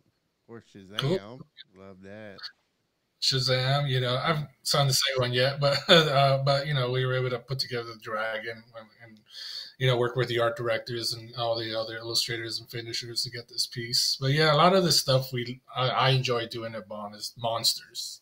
Mm-hmm. I love creating the monsters. This is another piece we Yes. did for Do Little you do Mermaid. a certain number of versions on the piece, or how many versions of the poster or the design that you do? That could go from hundreds to thousands since we have a whole year before the movie Okay. releases. That's working on the clients and revisions upon revisions. Here's your favorite one, Aubrey Flash. That's an awesome This one. I haven't seen that poster. That's a really good one. this release. This was we put the 3D department. We were able to work with the visual effects house to put together the bat wing for this poster. So we're very proud of that one. Nice. Nice. So we got a very talented team. I was able to put together this one. I'll give I a like shout this out to one. Dennis Eusebio. I knew that guy since early 2000s. I interned at Sony in San Diego, and I managed to hire him to build this for me. And I mean, just amazing piece. He just built this out of conceptual art from Oh, scratch. nice. Yeah, I like that one. Really Yeah, cool. so shout out to Dennis. This is another thing that Dennis built from scratch. It was the ring. It was pretty much just conceptualized and art directed in Bond, and they gave us this idea to build, and he just went at it. He's a master modeler. He's been modeling for almost 30 years. So it was just like I can't. Again, this is as What we does he spoke. use? What Skill software does can he be use? replicated. I'm sorry. What software does he use for his He's model? he's now more of a Maya guy. Maya. It was great watching him because I thought when he showed me a little bit of his masterclass, I thought he was going to use ZBrush and do hard surface and all this other stuff. No, he just goes straight Maya and goes at it. Just very knowledgeable about the shortcuts and so forth. So this one's, I believe, the art director is Sebastian Ruffney, and then I was the one that put together this Liu Kang model for this piece. That was a pretty daunting task. I worked at the CG house, but I had to really make it work for us to render out to use for the advertisement. That took about 2 weeks to put together. This Liu Kang guy. That's It was cool. quite a feat, but it was one of my favorite pieces. I'm gonna buy that game obviously when it comes out. How bad? I'm curious. How do you feel about, or how do you kind of approach learning new softwares or moving, do you, with your schedule, have the times to really kind of dabble in different softwares, or is it not worth, really your times? Maybe you can, both kind of answer that a little. For me, I use, I guess, because this is just the way I look at it. I use what the clients use. So if industry standard is still Maya, not Blender, then I'll stick with Maya. It's whatever is an industry standard. I like to try to dabble as much as I can, but there's so much. What is it? There's like hundreds of softwares out Yeah, there. yeah. There's a lot to try to learn for sure. And I'm like Aubrey, on my free time, so I do like to stay away from all the softwares and just stick with traditional drawing. I love just doing that on my spare time. So it's one of those things, right? You just have to learn to find time for all of that.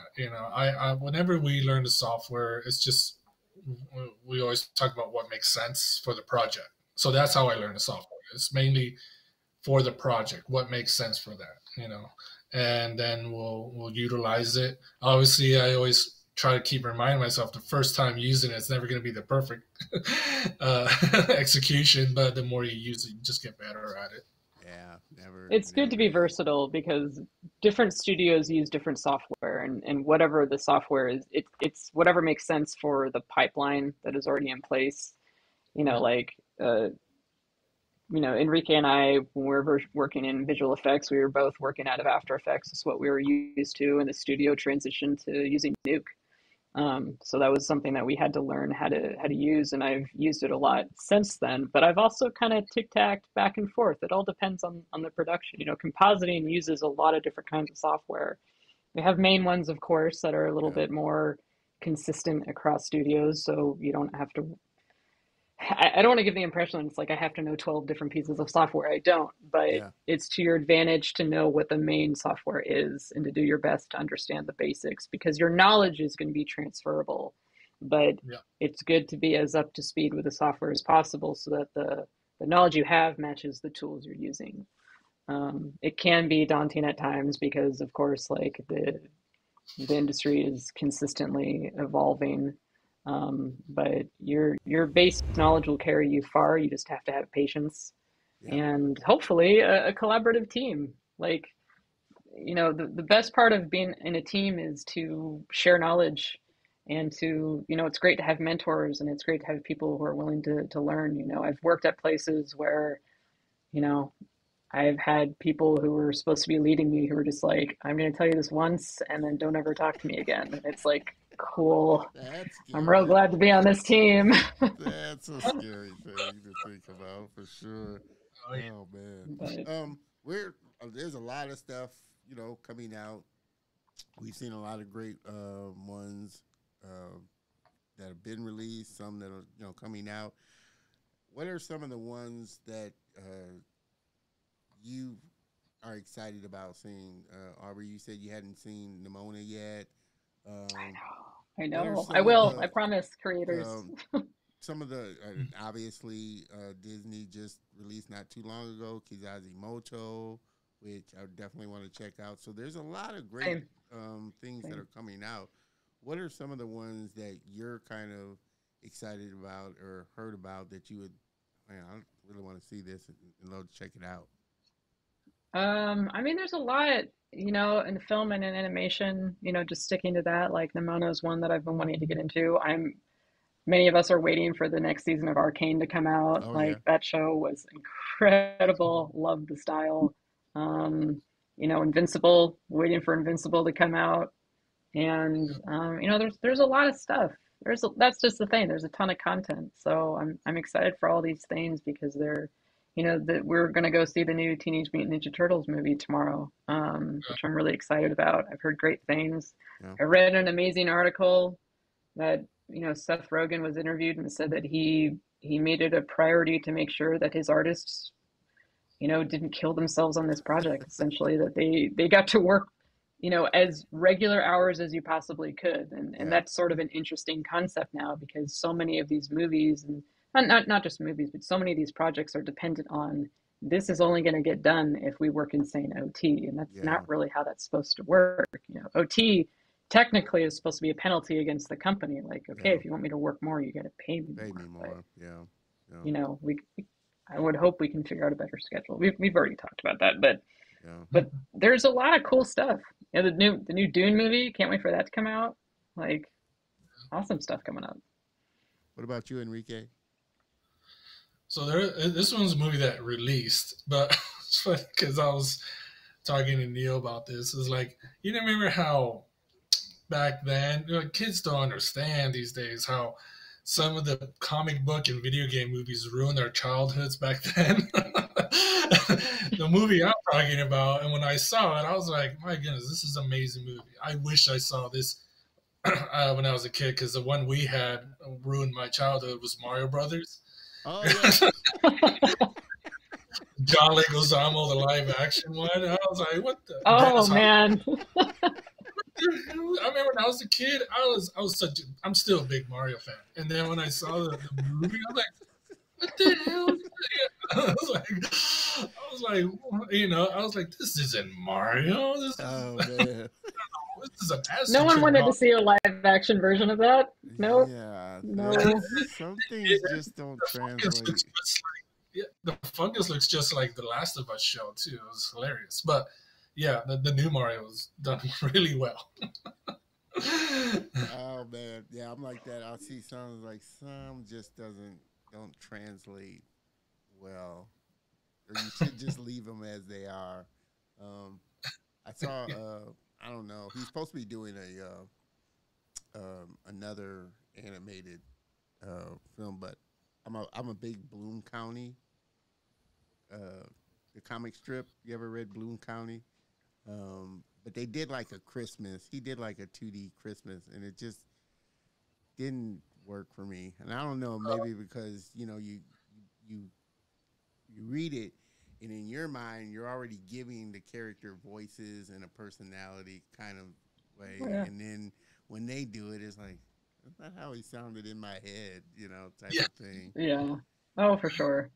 Scooby-Doo was the same way. I didn't really like the live actions of Scooby-Doo. I was like, oh, I see. Works better in cartoons for me, but I don't know. Yeah. That was hard because I love Sarah Michelle Gellar, and I was just like, I'm the same. okay.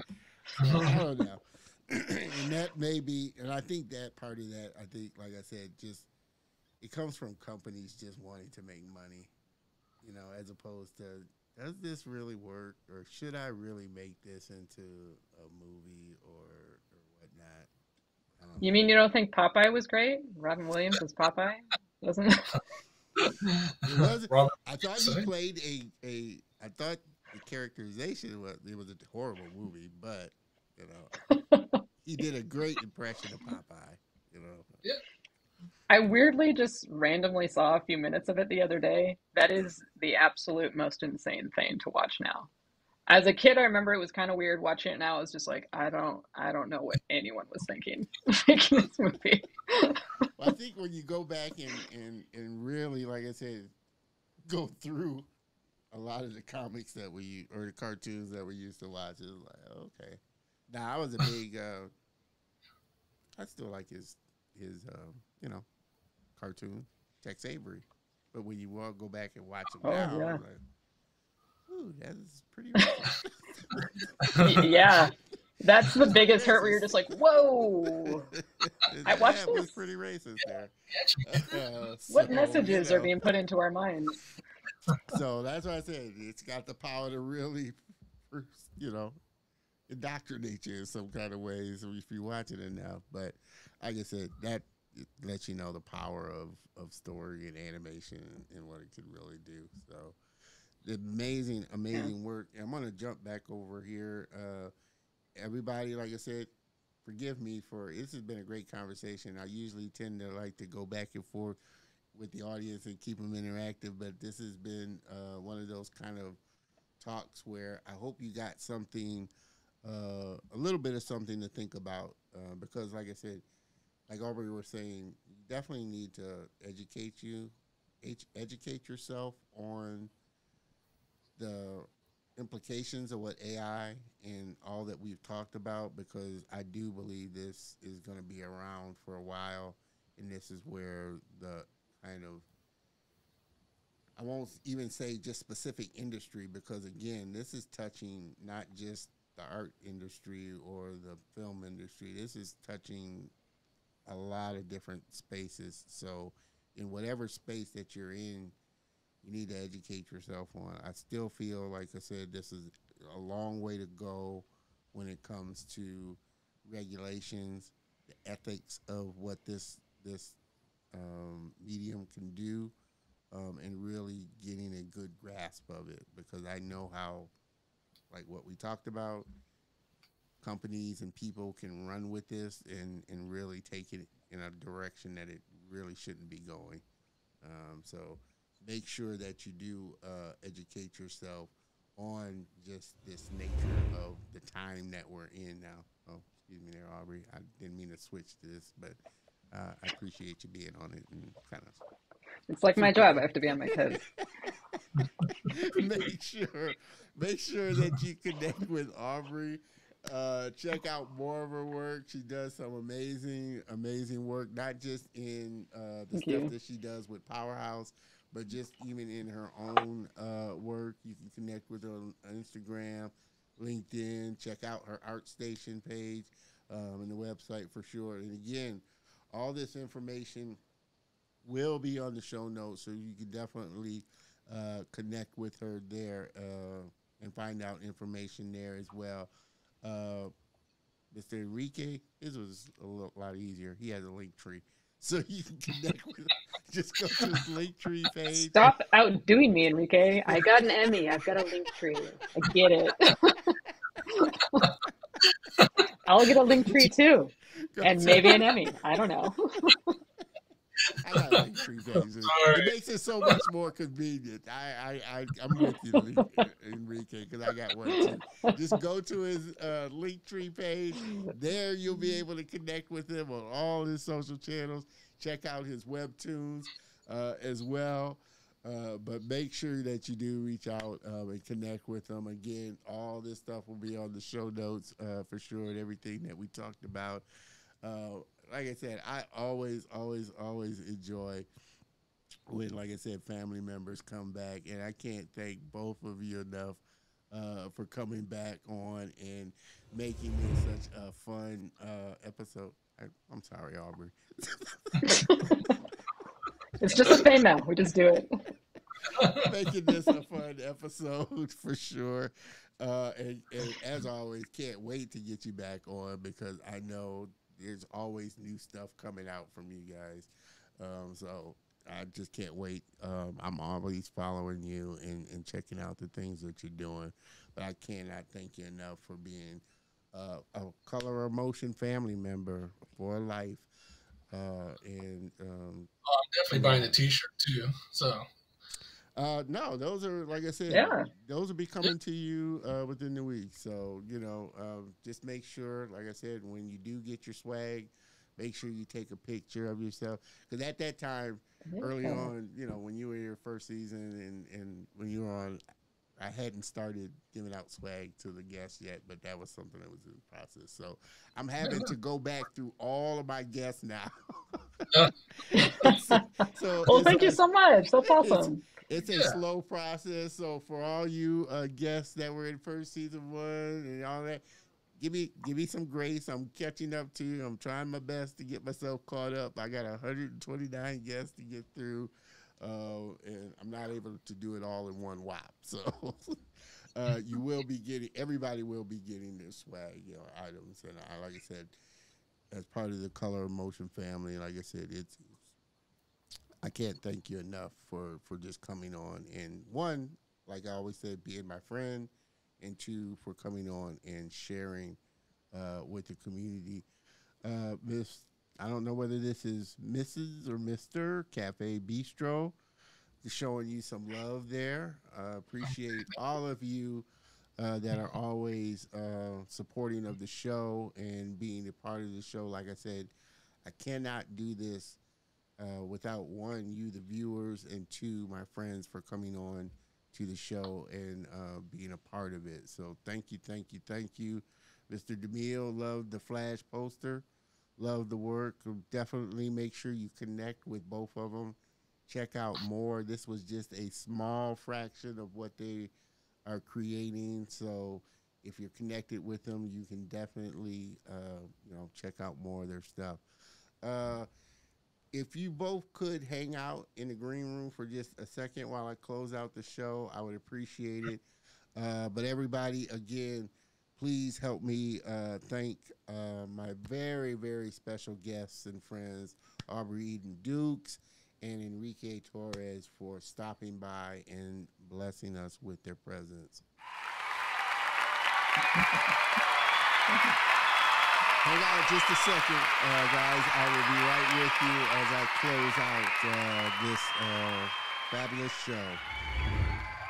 All of you, this was a great talk, because like I said, I definitely wanted to dive into the AI talk with them because I know they're good friends with each other, so we could have a really good talk and a really true, honest talk about it. And you see both their perspectives on it from an artist's perspective. So I thought it was a very great conversation, and I hope you, as the viewer, got some value out of it. But like Aubrey said, make sure you do your homework. Just get up to speed on what AI is all about in whatever field you're in, and how you can leverage it, what your thoughts are on either side of the spectrum. I can't thank you enough for, again, joining me for this great episode. It's been a fun one, for sure. And next week is no exception. We got a great guest coming on next week. Definitely don't want you to miss out on that, for sure. Next week's guest is Kobo, pre-biz and post-biz artist extraordinaire. She will be sharing her journey and her story as well. So definitely, like I said, don't want you to miss out on all these videos. We got some great guests lined up in the coming weeks. And so I always enjoy you being a part of the family, for sure. Wow. Like I said, this has been an interesting one, for sure. Not without its little hiccups, but like I said, that's the nature of live. Everybody have a great weekend. Have an even more productive week. And I hope to see you next week. Same bat time, same bat channel. Cheers, everybody.